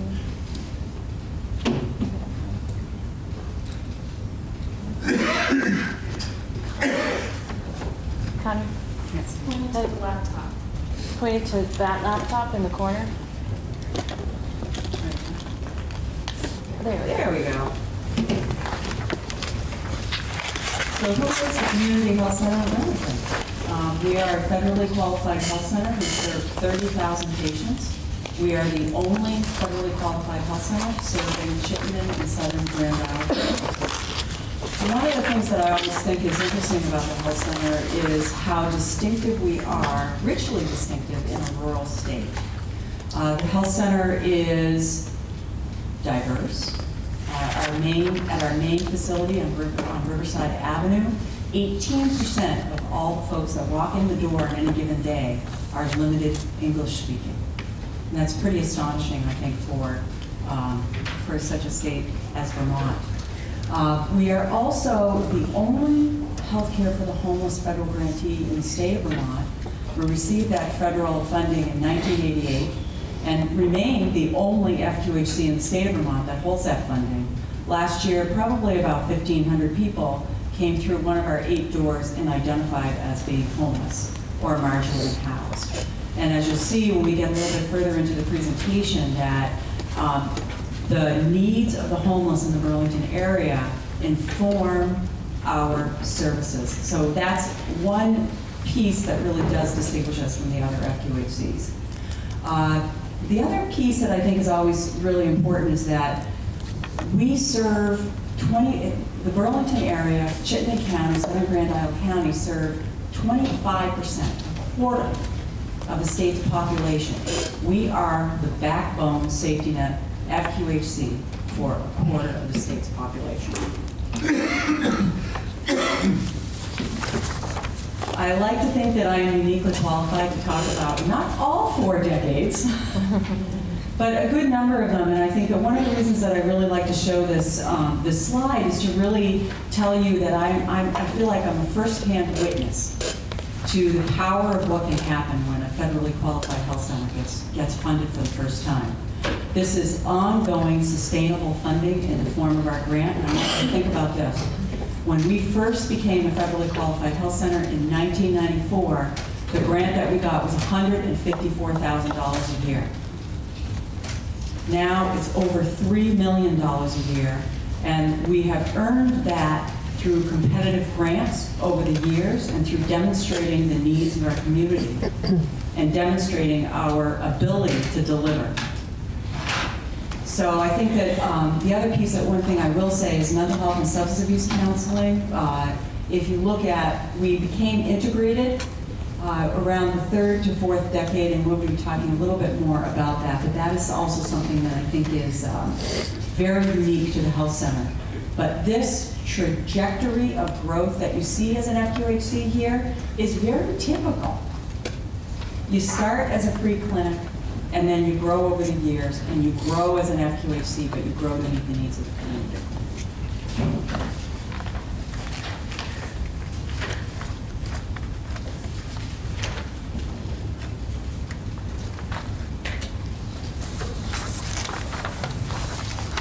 As I said, that we are originally distinctive as an FQHC, and I think a couple of things that, I need sideways here, but I think a couple of things that I'm going to just pick out here, because I think that it again, as an FQHC, really shows how we respond to the needs of the community and some of the more robust programs that we have that you may not be too familiar with. I think the first and foremost is our access to psychiatry. At the health center, we have 2.5 FTEs of psychiatrists. They serve all ages. We have 4 psychiatric nurse practitioners. Our goal in the psychiatry program is access every day. And to meet that end, we have walk-in access for psychiatry every day. And I want you to think a little bit about that. I know that we've probably been hearing many things about lack of access for mental health in the Chittenden County area, but I want to be here to tell you that we certainly are creating access on a daily basis. And I can tell you that people walk into the health center who need a suicide plan, need a safety plan, and we are there to be able to support them and to be able to provide that help. No small thing. The other thing that I think is quite different in that I will say that all FQHCs are required to provide dental services. That's one of the services in our lengthy list of requirements as an FQHC. Our dental program is quite large and reflects the needs of the Medicaid population in Chittenden County. We have 7,000 dental patients. 7,000. 70% of those folks are Medicaid enrolled and probably would have difficulty finding, particularly with adults, finding easy access to a dental care in our region.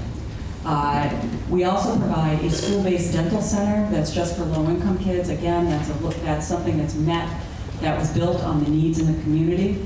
I can tell you, when we started that clinic in 2004, I think there were a lot of us that were thinking, why do we need this? It didn't seem that profound, and I can tell you after that first year of pulling thousands of little teeth in the Burlington School District, I think we all became converts. And now we have over 700 kids that are being seen in that school-based dental center. And the beauty of this program is that the kids come into school, and if they are not connected to a dental home, if they are not receiving regular dental care, and if they are Medicaid enrolled and low income, they are the only kids that are allowed into our clinic. So if they are not receiving that care, they will be allowed into the clinic. And I think the fact that there's over 700 of those kids speaks quite soundly to the need that we have there. So I thought that we can talk a little bit about how these programs are funded, but I also think that it's important to talk about collaboration, because that is a requirement of a community health center and of an FQHC. We are required to collaborate. We're required to be part of the community and be engaged and integrated with the community. A really good example of this, and I talked a little bit about our homeless program, is that the state of Vermont several years ago in the Chittenden County area was finding that they were providing motel vouchers for people who are homeless on cold nights. It's called the cold weather exception. And these costs were very high in the Chittenden County area. It was very clear that there needed to be, not only was this a poor investment in terms of ending homelessness and to bringing people into care and treatment, which is really ultimately what someone needs who's chronically homeless and living on the street. They needed to have a low barrier warming shelter and a place to stop so they could get in off the street, but more or less so they could also be connected to services. This is a better model.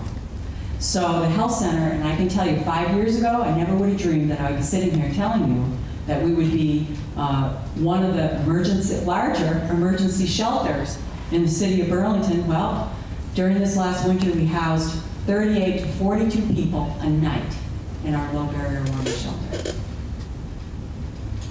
And this makes economic sense. We are contracted with the state to deliver this service from November 1st to April 16th, and they're looking at, this has been so successful, we're looking into a year-round shelter. We have a new medical respite partnership with the Medical Center Hospital of Vermont. This has been a easy, simple intervention. And I'm sure that it's not something maybe you hear very often, the words easy and simple. Well, I'm here to tell you, this was easy and simple. The hospital knew that they had folks that were languishing in hospital beds, people that did not need to be in the hospital, but could be discharged if they had a place to lay their head and a safe place to go. They came to the health center, they came to Champlain Housing Trust, and they asked us to staff 24/7 4 medical respite beds in a converted motel on Shelburne Road called the Bel Air. And we now have a services contract with them, and we provide 24/7 care. And we have 4 people right now that are in those beds that would have been in the hospital. We have folks that are chronically homeless that had no place to prepare for a colonoscopy. Think about that. You've ever had one? Think about what you need in order to be able to prepare for a colonoscopy. Simple. A bed and a bathroom, people there to be able to take care of you. We can provide that. I'll also tell you just a quick story, is that we had an outbreak of flu in the warming shelter, and we literally were able to put all these processes in motion and move out the person who had the confirmed case of the flu and move them into medical respite. We had another gentleman who just walked into our Safe Harbor Health Center the other day who looked like he was yellow from head to toe. Not unusual to see someone who's been avoiding care. And he came into the system, obviously with some sort of liver failure. We were able to put him in, stabilize him, and get him into medical respite, all without getting into the hospital. And for the cost of this, the contract between us and the hospital right now is $350,000 a year. Simple, cost-effective. Yeah, right? Pretty good. It's what an FQHC can do. The other thing, I will talk a minute just about psychiatry, because one of the things that came to our attention about 6 or 8 months ago was that the pediatricians in the community were facing long wait lists to get kids that they were caring for psychiatric consults. And since we were fortunate enough to be able to recruit a Harvard-trained psychiatrist who also provides care to all ages, once she came on board, we started taking kids from that were not our patients, which is unusual for us, but we decided that the community need was so dire that that was some place that we should step up to the plate. That program is now happening, and the kids are getting consults. I understand it's working well. I'm happy to come back and give you an update on that when we're a little further down the road. We're also doing a pilot with VNA. Judy Peterson, who is the CEO of the VNA, had come to me asking about how we could get some psychiatric care into people who are homebound, people with chronic persistent mental illness. Her staff are feeling overwhelmed dealing with the complex needs of these patients. We're now sending a psychiatrist. This is a community benefit program funded by the community benefit to the VNA, and they pay us. More, we can stay tuned on that too. But again, simple, meeting the need.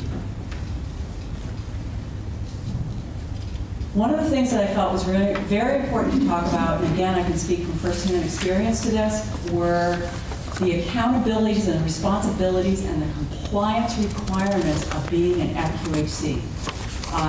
As a person who used to do a lot of this regulatory reporting for the health center, it is demanding, it is robust, and it is never ending. We are required to write a grant.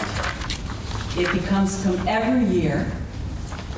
Every third year, we are required to do a complete community needs assessment, and basically it is competitive. We can lose our grant. We haven't, and we won't, but it is competitive. So it's not something that you get the FQHC status and you can rest on your laurels. In between the 3-year cycle of your competitive grant, there is an in-person HRSA site team that comes on site. They audit your 19 program measures or your compliance manual, and I believe that Georgia has thoughtfully provided the compliance manual to you. And believe me, they go through everything that you do in excruciating detail, I guess is the way that I would put it. As an example, the last time that we had an audit, we had several action items that we needed to respond to. Things like our sites that were listed in the electronic handbooks. We needed, the sites were not correct, the nursing homes were listed.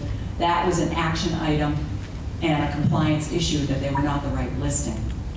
So it is that there's a lot of attention to detail that I do not think that people are quite aware of. We have 16 required clinical quality measures that we must track, we must report, and we are benchmarked with other FQHCs in the state of Vermont and other FQHCs across the country. The quality piece, speaking as someone who's been part of an FQHC for a long time, is becoming much more demanding and much more rigorous, and we welcome that. We are really paying good attention to our reporting. We are checking the boxes. We are a patient-centered medical home, level 3 at all of our sites. I think that studies show that FQHCs provide excellent quality care. We are happy to be benchmarked to demonstrate this.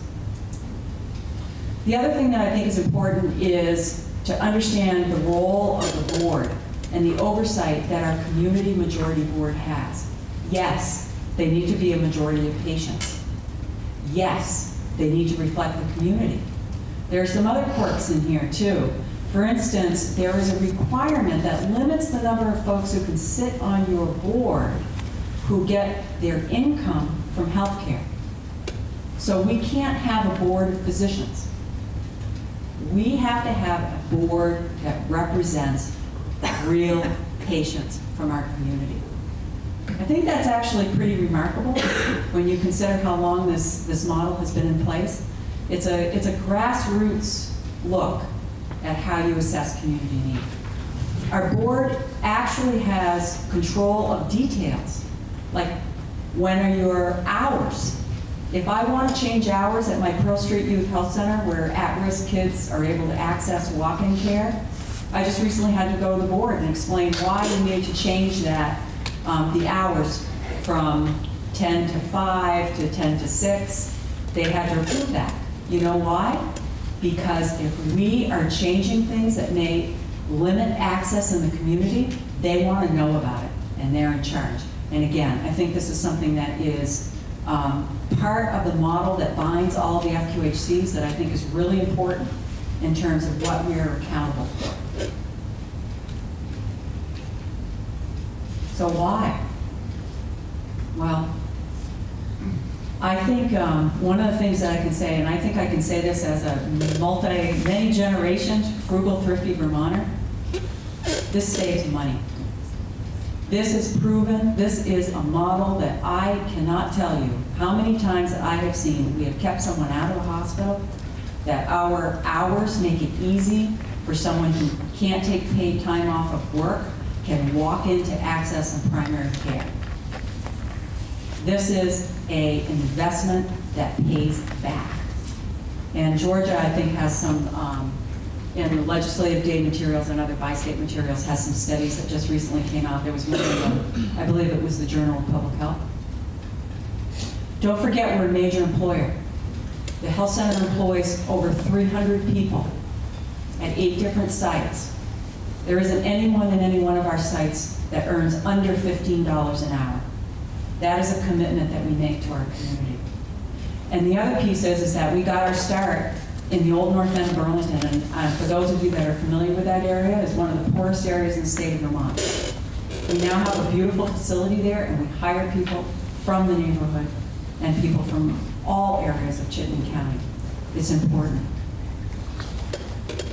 So I think I just wanted to say that we're designed to respond to and be part of the community. We drive change from the patient experience.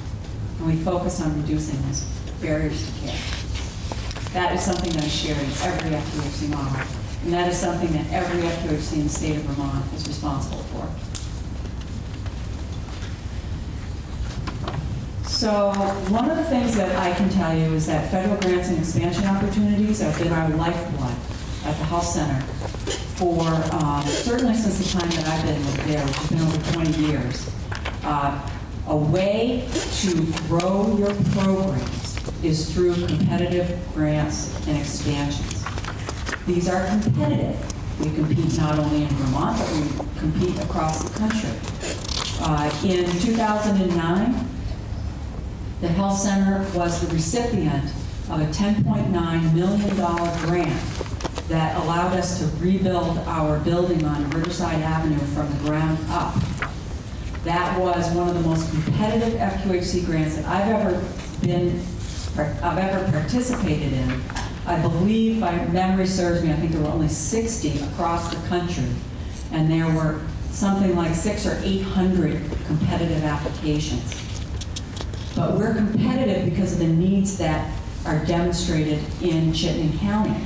The diversity, the needs of the homeless, the lack of access to care, things like 7,000 dental patients that need access. We can make the case. And that's why our grant has grown from $154,000 to over $3 million over those years. And I think that we're going to speak to the Medicaid reimbursement. One of the things that I will say is that we seem to spend a lot of time talking about this, and I know that you and Dave will get into the exhaustive details about this, but one of the things I'd like to say is that it's a great value. And I think that again, that's demonstrated by the studies and demonstrated by the robustness of our program. We are specialty primary care. I like the way that Dave describes it.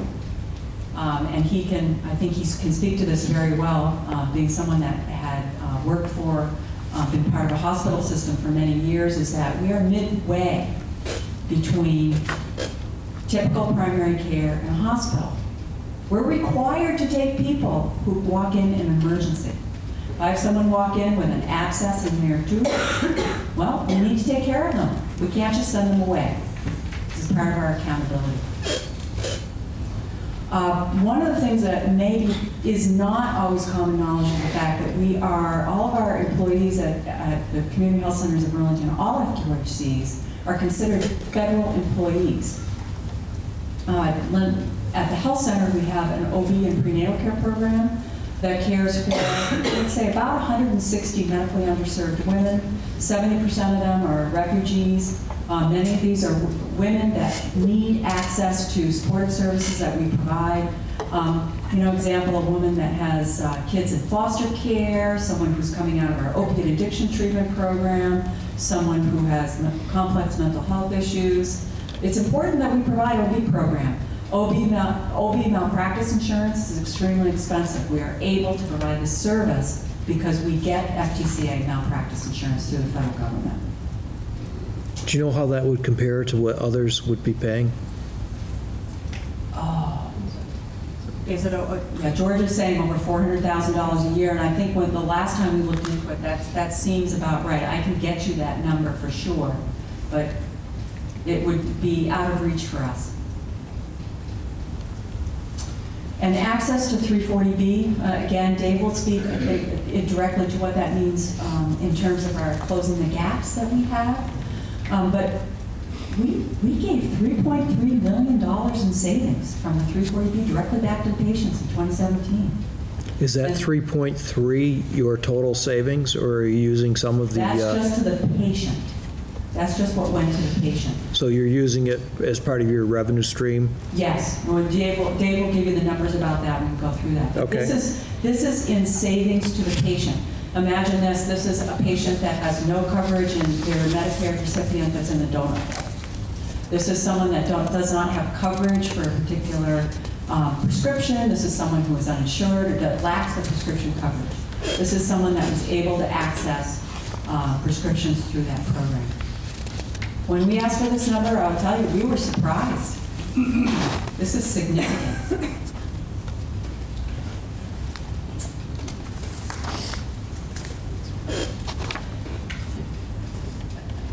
Now for the good stuff. Send this right over to Dave. Yeah, I don't have fancy slides like Dave did, but well, basically what we do is show that 71% of our income does come from patient revenues. At that mix, it's basically 36% is Medicaid, 27% is Medicare, 34% is commercial insurance, and 30% is self-pay or basically uninsured patients. For Medicaid, and Dave, can I ask you the same question that we asked the critical access hospital? Do you have information that would show what that is for your margin at the center? In a sense, yes. Okay. And this, what we do is we look at our PPS rate. Our PPS rate was actually established by BIPA back in 1999. It was put into effect in 2002. What we look at is how much that reimburses compared to our encounter rate. Everything that we do is based on an encounter rate. For the most part, labs are excluded from that, dental is excluded from that. On the medical side, behavioral health side, it is all encounter rate based. What we look at is we're using our cost report. We look at what our cost is per providing each encounter, and we look at what we're getting for our PPS rate. So in this case, for Medicaid, we're getting about 84 cents on every dollar that we spend in reimbursement for that. If you look at Medicare, we're getting about 80 cents on the dollar for reimbursement. And on the commercial insurances, we only get about 56 cents on the dollar for reimbursement. This is where all of our funding is coming from as far as our patient income. And what that then does is says that really we don't get a bottom line or an operating margin from any of our payers this way. We take a loss on everything that we do.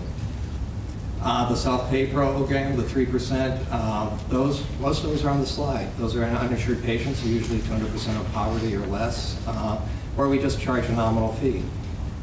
So in that sense, no, we don't really have any margin that we're getting from this. So the question is, how do we get reimbursed or how do we get paid? How do you help me understand that commercial line? The commercial line? Yeah. We are just like, we get PPS for Medicare, we get PPS for Medicaid, but on the commercial line, it's just like, as Dave Sample talked about, we get the fee schedule, the physician fee schedule. Those are set by the commercial insurances. Sometimes they increase them, sometimes they don't. This year, we haven't gotten any increases from any of the commercial insurances, so we are stuck with whatever they decide is going to be basically what they're willing to pay us.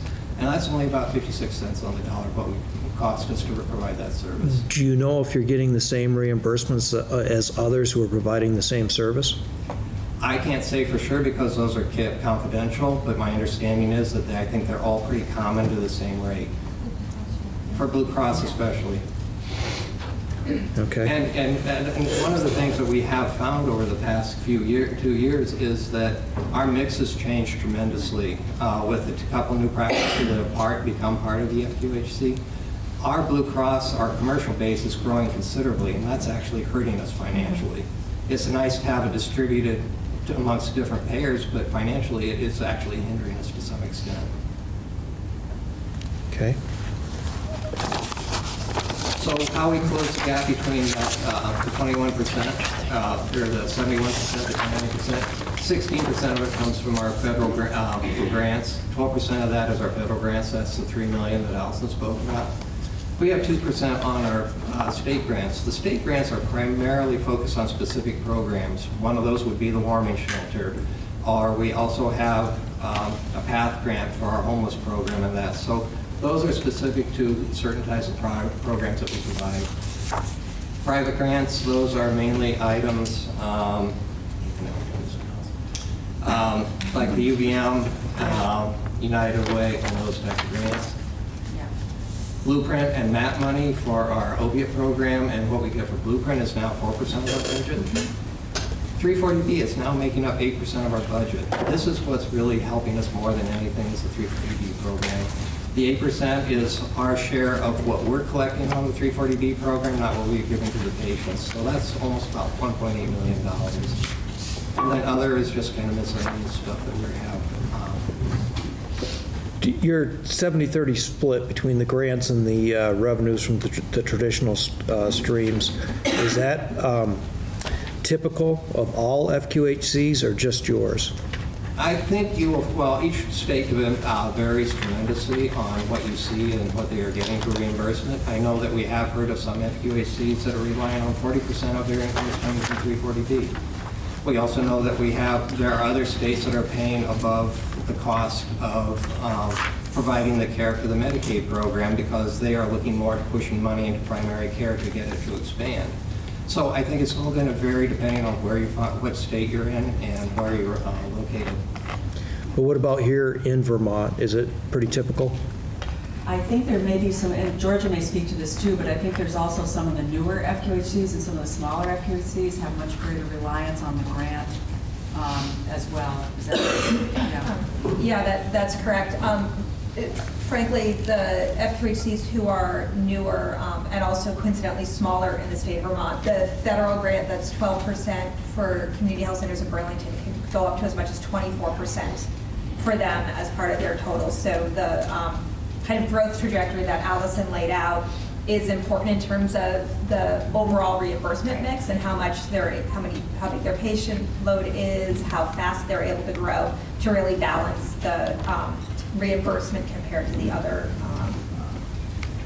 programs and other funding sources they have.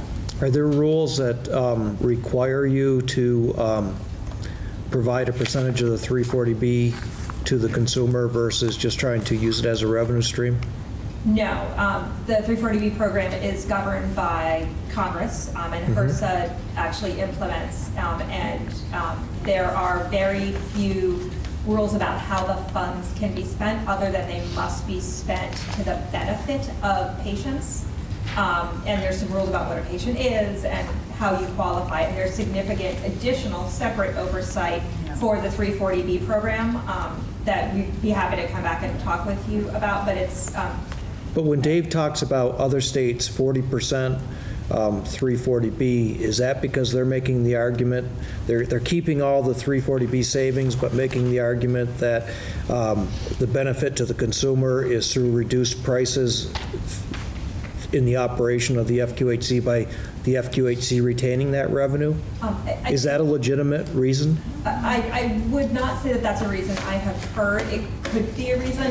For my understanding of those where the 340B program is a higher percentage of their overall operating revenue is because, for example, they don't have Medicaid expansion, so they don't have that revenue stream Okay. coming in, so they need to offset it with something else. I don't know if you have heard something different. Yeah, and the other thing to keep in mind as well is the health center, in speaking about CHCD, we do not have an on-site pharmacy. We are part of a pharmacy network with other FQHCs, and in talking with some of the other FQHCs across the country, I think that with those 40%, I think we might be talking about an FQHC that is the only pharmacy. And they have in-house pharmacies in all of their FQHCs, so I think that may be part of the difference as well. Okay, Okay? thank you. Actually, could you look back one slide? Sure. The one thing I did want to point out too, and again, looking at how we get our payment in that, and it brought back good memories of when I was in the hospital listening to cost shifting and that, we have no ability to cost shift. Medicaid and Medicare, they go up by the Medicare Economic Index every year. So this year it's a 1.9% increase. Commercials have decided, whether we get an increase or not. This year it's a 0. So effectively, we've got a 1.2% increase on revenues that we have from the patient income. We don't have anywhere we can cost shift. We can't adjust rates. We can't do things that will cause us additional funding. And that's where we have a very big difference, and that's where we have to struggle with it. So you can move on there. So anyways, this is where we, this is where we have to rely on the 340Bs or that are coming in.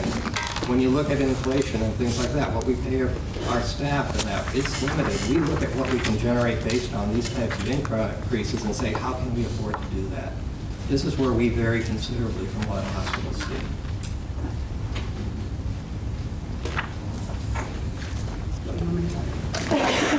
So I think that the other thing that I'm not sure that people, that you maybe hear too much about in terms of the FQHCs, but community support is really important to the health center. When I talked about the building that we got the grant for, we raised $700,000 to complete that building. And that's a huge support to the health center. Not to have a building that's completely paid for was really important to us. This is not an organization that wants to take on a lot of debt or can take on a lot of debt. So that was very important. For instance, I could give you another example. We get individual corporate donations. We just had a fundraising event a couple of weeks ago that raised over $50,000. That's big money to us. That is very important for our bottom line. Capital equipment. Again, capital equipment is something that is difficult for us to be able to afford. We needed a Panorex at our school-based dental center, which is a full view of children's mouths. Best quality of care to keep the kids at the dental center instead of losing them when you have to send them up to the main facility. That cost $35,000. That took us a couple of years, but we got a private funder to pay for that, so now we have a Panorex. Those kinds of things are really important.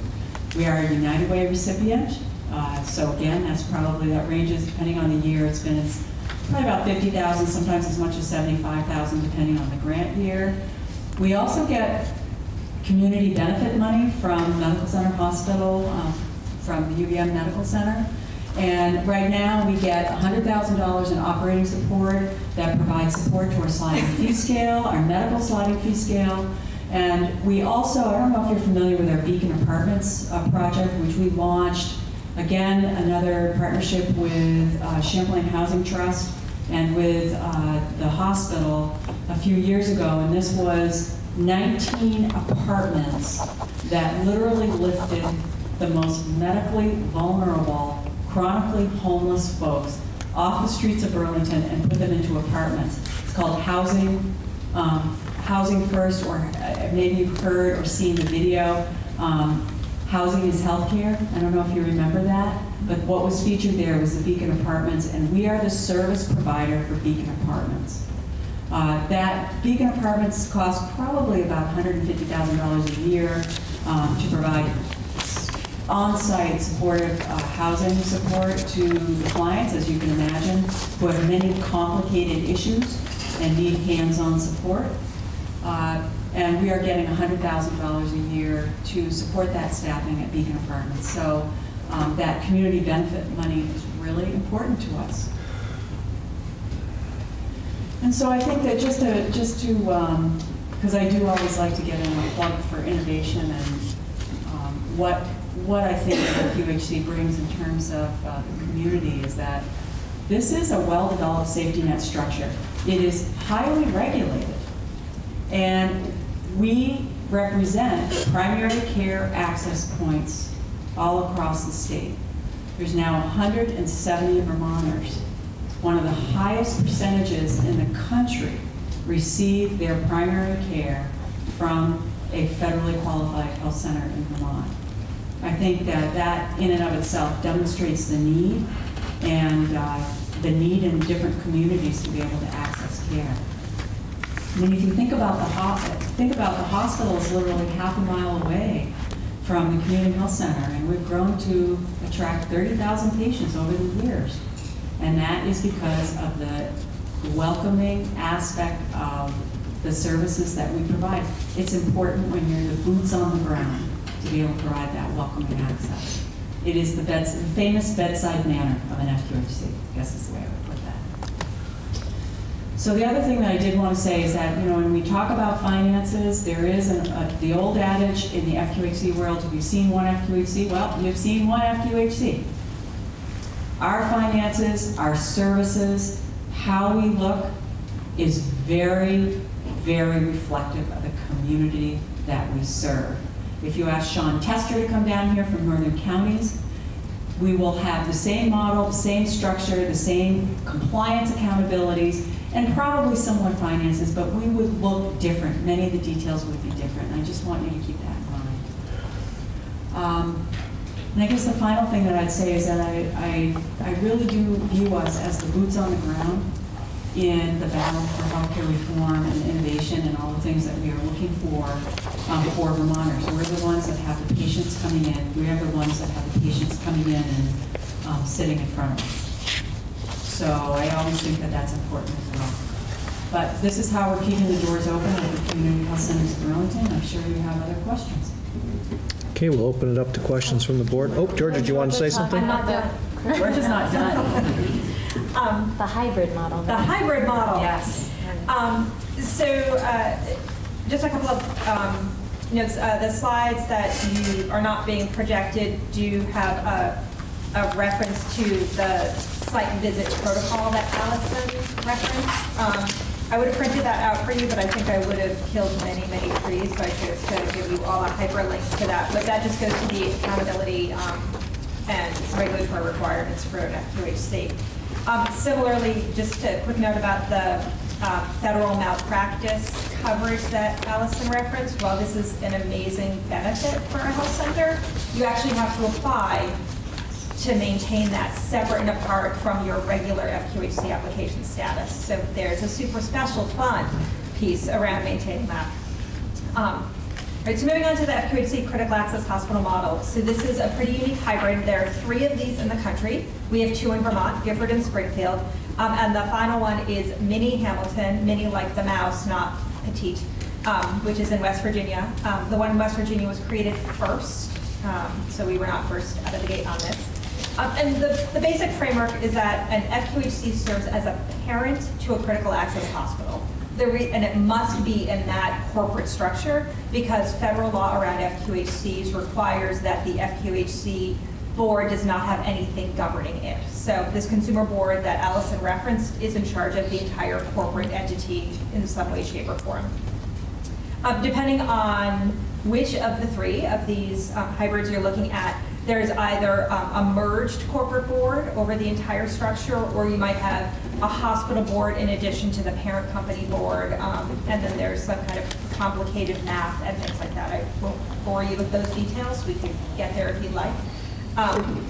So why would any entity, since there's only 3 of these, right? Like what makes it attractive?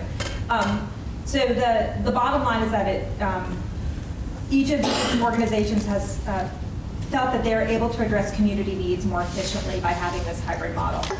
For Mini Hamilton, the triggering event was that their local hospital closed, and so they were basically an hour and a half from any facility for services, and the community felt that wasn't good enough. In Vermont, there is the extra layer of really being able to have a primary care focus and focusing on population health management and being able to commit more fully in healthcare reform initiatives for the state. So that were meaningful for the 2 that are here. In general, each of the 3 said that the integration of services across a continuum of care, they're able to maximize the return on investment regardless of funder. The reimbursement model, kind of this combination of what both Daves talked about, really works for the rural communities that they're in. And there are some specific efficiencies. So there's, one C-suite, for example, and one HR department, where previously there were 2 organizations with all of those complexities. Some specific benefits that were identified are that there's some unique recruitment and retention opportunities. So there's a different level of attractiveness for some clinicians, knowing that they're coming into this model. There's an ability for streamlined community health planning and collaboration with their community, so kind of merging the community benefits that a nonprofit hospital has to do with the mission of the FQHC. Maintaining hospital access in that rural community. And also really being able to improve both the mental health and oral health service delivery. So those are not profit centers by any stretch of the imagination. So by combining this, these 3 institutions determined that they were able to really expand on those. But there are some challenges. I guess, have 8 masters, I don't know, many masters that they're serving from a regulatory perspective. Dual safety net designation is real work that they have to meet. So they're, from an FQHC side, meeting the HRSA obligations. From the critical access hospital, they're meeting the Medicare obligations. They're meeting your obligations on the hospital side. And so they kind of get the complexity of all of that. But again, on the whole, the benefit has borne out for them and their boards. Another challenge is that there's a little bit of a shifting payer mix. So for an FQHC, the payer mix tends to be dominated by Medicaid and uninsured. That's kind of the bread and butter of why an FQHC is there. And for critical access hospital, it actually tends to be slightly more on the Medicare side. So there's some weird patient shifting that goes back and forth that just serves as an additional challenge. Because of the complexity of the regulatory oversight, there's some duplications in quality standards that you may be familiar with. I won't go into detail there, but there's just a lot more reporting on that end as well as the financial end. And then I think the final challenge that was noted is no one knows what they are as an entity. Are you a hospital? Are you a health center? Are you a clinical office? What are you doing? So there's a lot of explaining what the heck they're doing to regulators, to patients, to folks they're recruiting in, and also the fact that they can't actually be everything to all people. So there's the hybrid, again, has, I think, borne out to be successful for these 3 organizations, but as different hospitals or FQHCs would think about moving into it, it's not for the faint of heart to get in there. Despite the fact that actually HRSA, as the FQHC regulator, is trying to encourage more critical access hospitals to go on this trajectory because they find it beneficial from their oversight perspective. So I will stop there and give it back to you, Chairman. Great. We'll open it up to questions from the board first. I just have a couple of quick ones. The part of the slide, there was a reference that the cost per patient was 13% lower for Medicaid than Vermont Medicaid enrollees, and the footnote refers to a national study, and I just wasn't clear whether that 13% was a unique Vermont statistic or it was the national statistic. Yes, that's a unique Vermont statistic. It was a national study of 8 states, one of which was Vermont. Oh, and Vermont was one of those? Yes. And the other is, and I remember when I first met you, Georgia, that you talked about, we did talk a little bit about the malpractice coverage, and it was, I remember the number, it was $400,000 in savings that you told me way back when, it seems, 5 months ago. But I'm just wondering, on the other side of that, has that malpractice insurance been utilized by you folks? Yes, it has. Basically, if we get a malpractice suit or whatever, it goes to the courts. Courts claim that we are a federal employee, and then it goes to the federal courts claims for settlement at that point in time. And that it is a coverage that's wonderful. We don't have to pay malpractice. We do have wraparound for any services we may provide that are not an FQHC service. Thank you. Okay, other questions? Robin? Georgia, you sort of alluded to one of my questions, but I'm going to ask it just to clarify. It sounds like the 3-year community health needs assessment that an FQHC does is separate from the community health needs assessment that a hospital, nonprofit hospital would do. We're getting smarter about that. Great. We do need to do, for the past 3 years, either I have or a health center staffer has been involved in the community health benefit program at the community health needs assessment program at the hospital. And as a matter of fact, we're going through that cycle again.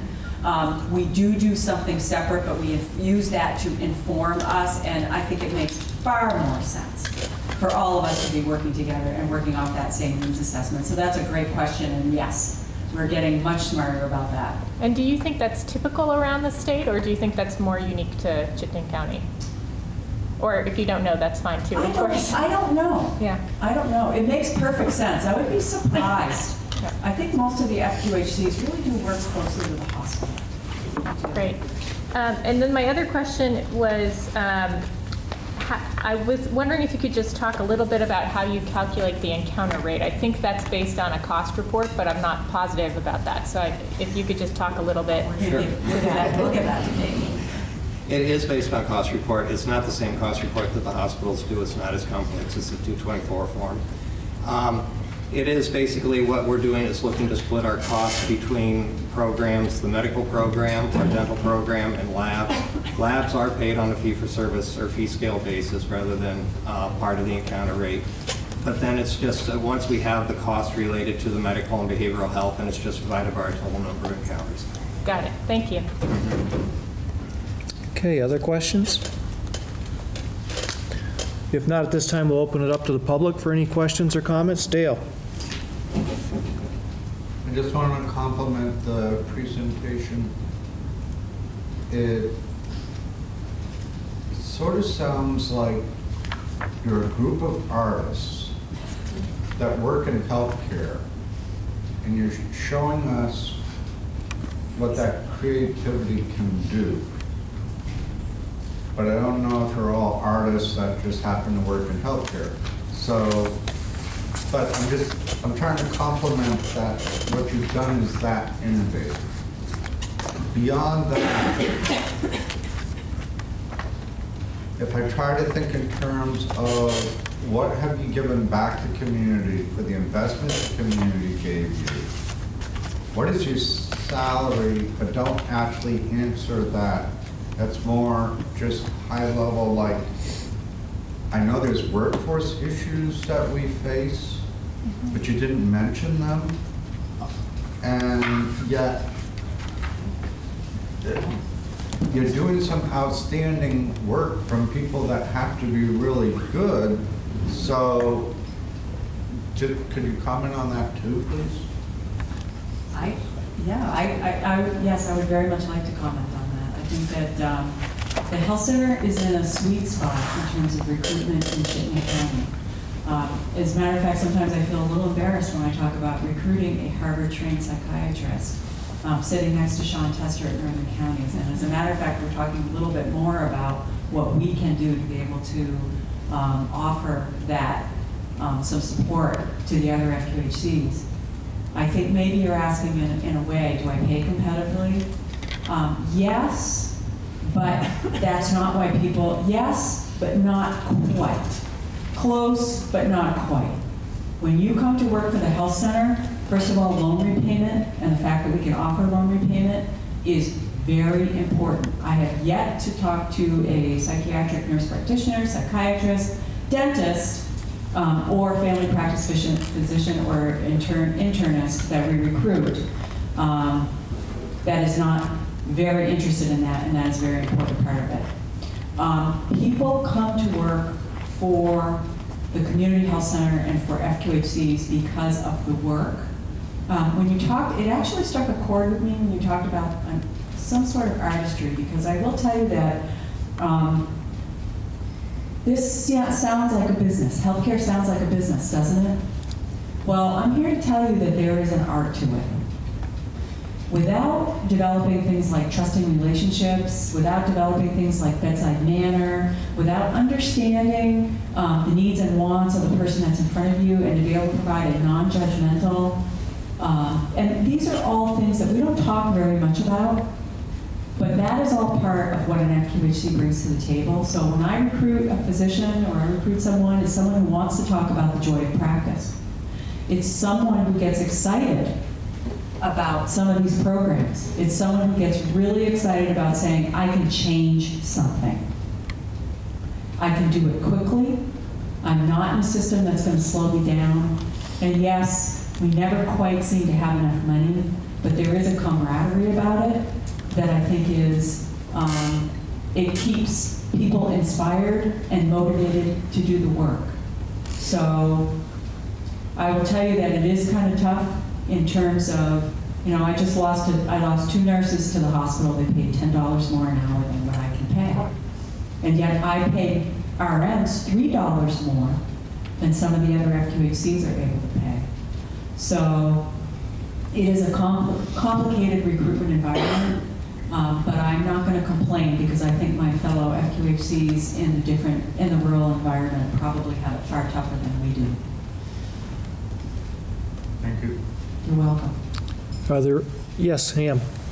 I'm curious, I wonder if you could ask the Burlington people where they stand on the question of whether they're going to participate in the all-payer model, which is the centerpiece for reform here in the state, shifting from, the engine really is the shift from fee-for-service reimbursement to capitated reimbursement, and the single biggest blocker to that, it seems to me right now, is the fact that many of the FQHCs, not all, staying out of that program. And I'm curious what Burlington's going to do.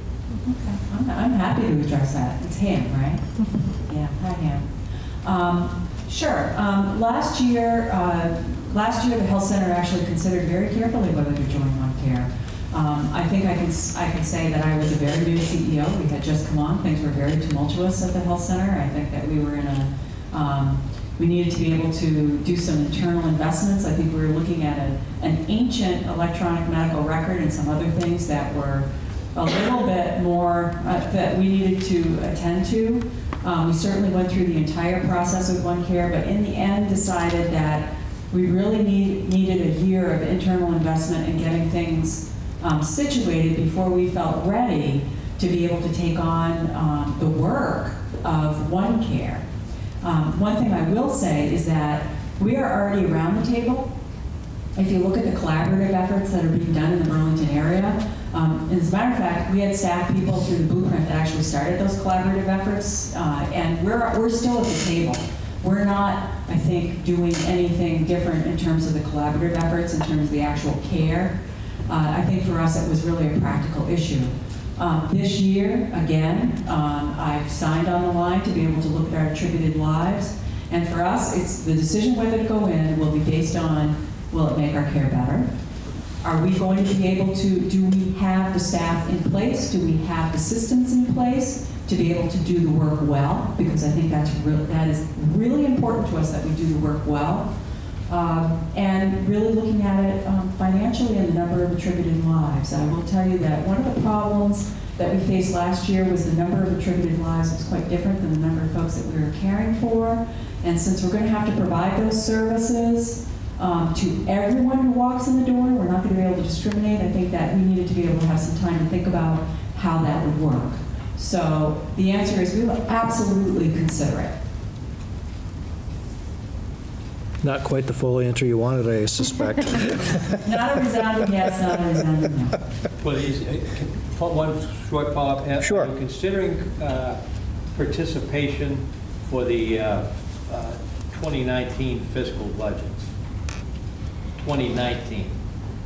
You're not in either 17 or 18, I believe. No, we're not. How about 19? Yes, that's what I've asked for the modeling, and I've signed a participation to be able to take a look at what that looks like. And we fully intend to go through the process with OneCare to see where that leads us. What's the total dollars on the community assessment that UVM funds?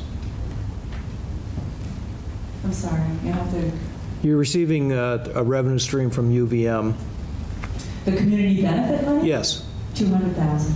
200. Yes, that's the So- $100,000 for the medical sliding fee scale and the $100,000 that helps subsidize Beacon. That's what was somewhat confusing to me because the bullets were at the same port, so I wasn't sure if No, we they... actually changed them, but we said, I think it didn't quite make it in here. Yeah, Okay. I apologize. Great. Other questions? Yes. I'd just like to ask a follow-up to the question about whether Community Health Center of Burlington was considering joining OneCare, one of the ACO model. Georgia, do you know if what's happening with the other FQHCs? I know what's happening with one of them. My understanding is, if not all, the majority of the FQHCs have, similar to Community Health Centers of Burlington, signed the participation agreement to go through the exercise. However, I would note that the majority of the FQHCs are really in close collaboration with their local hospitals. So to the extent that their hospitals are doing something or not doing something, those conversations are ongoing and as important as the conversations with OneCare with all the other modeling. Okay, other questions? Walter?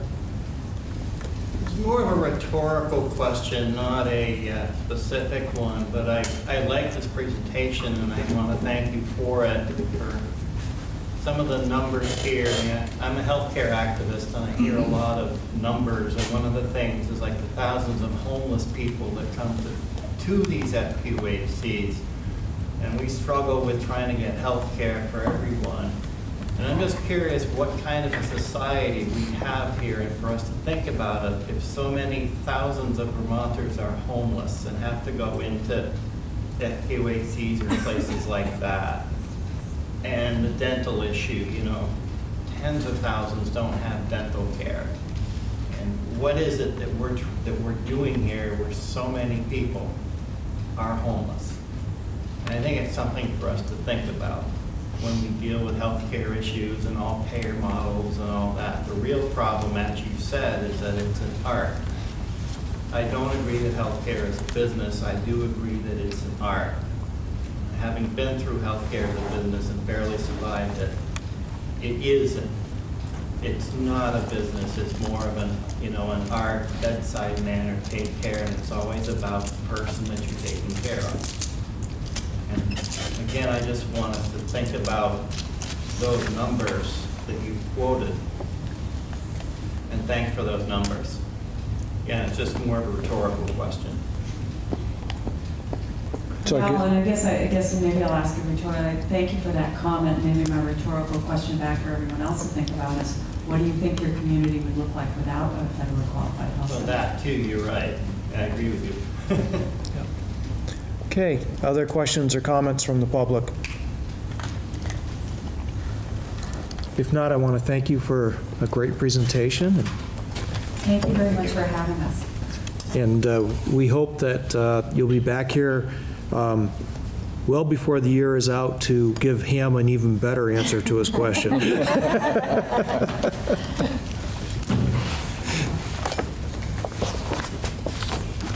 Is there any old business to come before the board? Is there any new business to come before the board? If not, is there a motion to adjourn? I'll move to adjourn. Second. It's been moved and seconded to adjourn. All those in favor signify by saying aye. Aye. Any opposed? Thank you, everyone.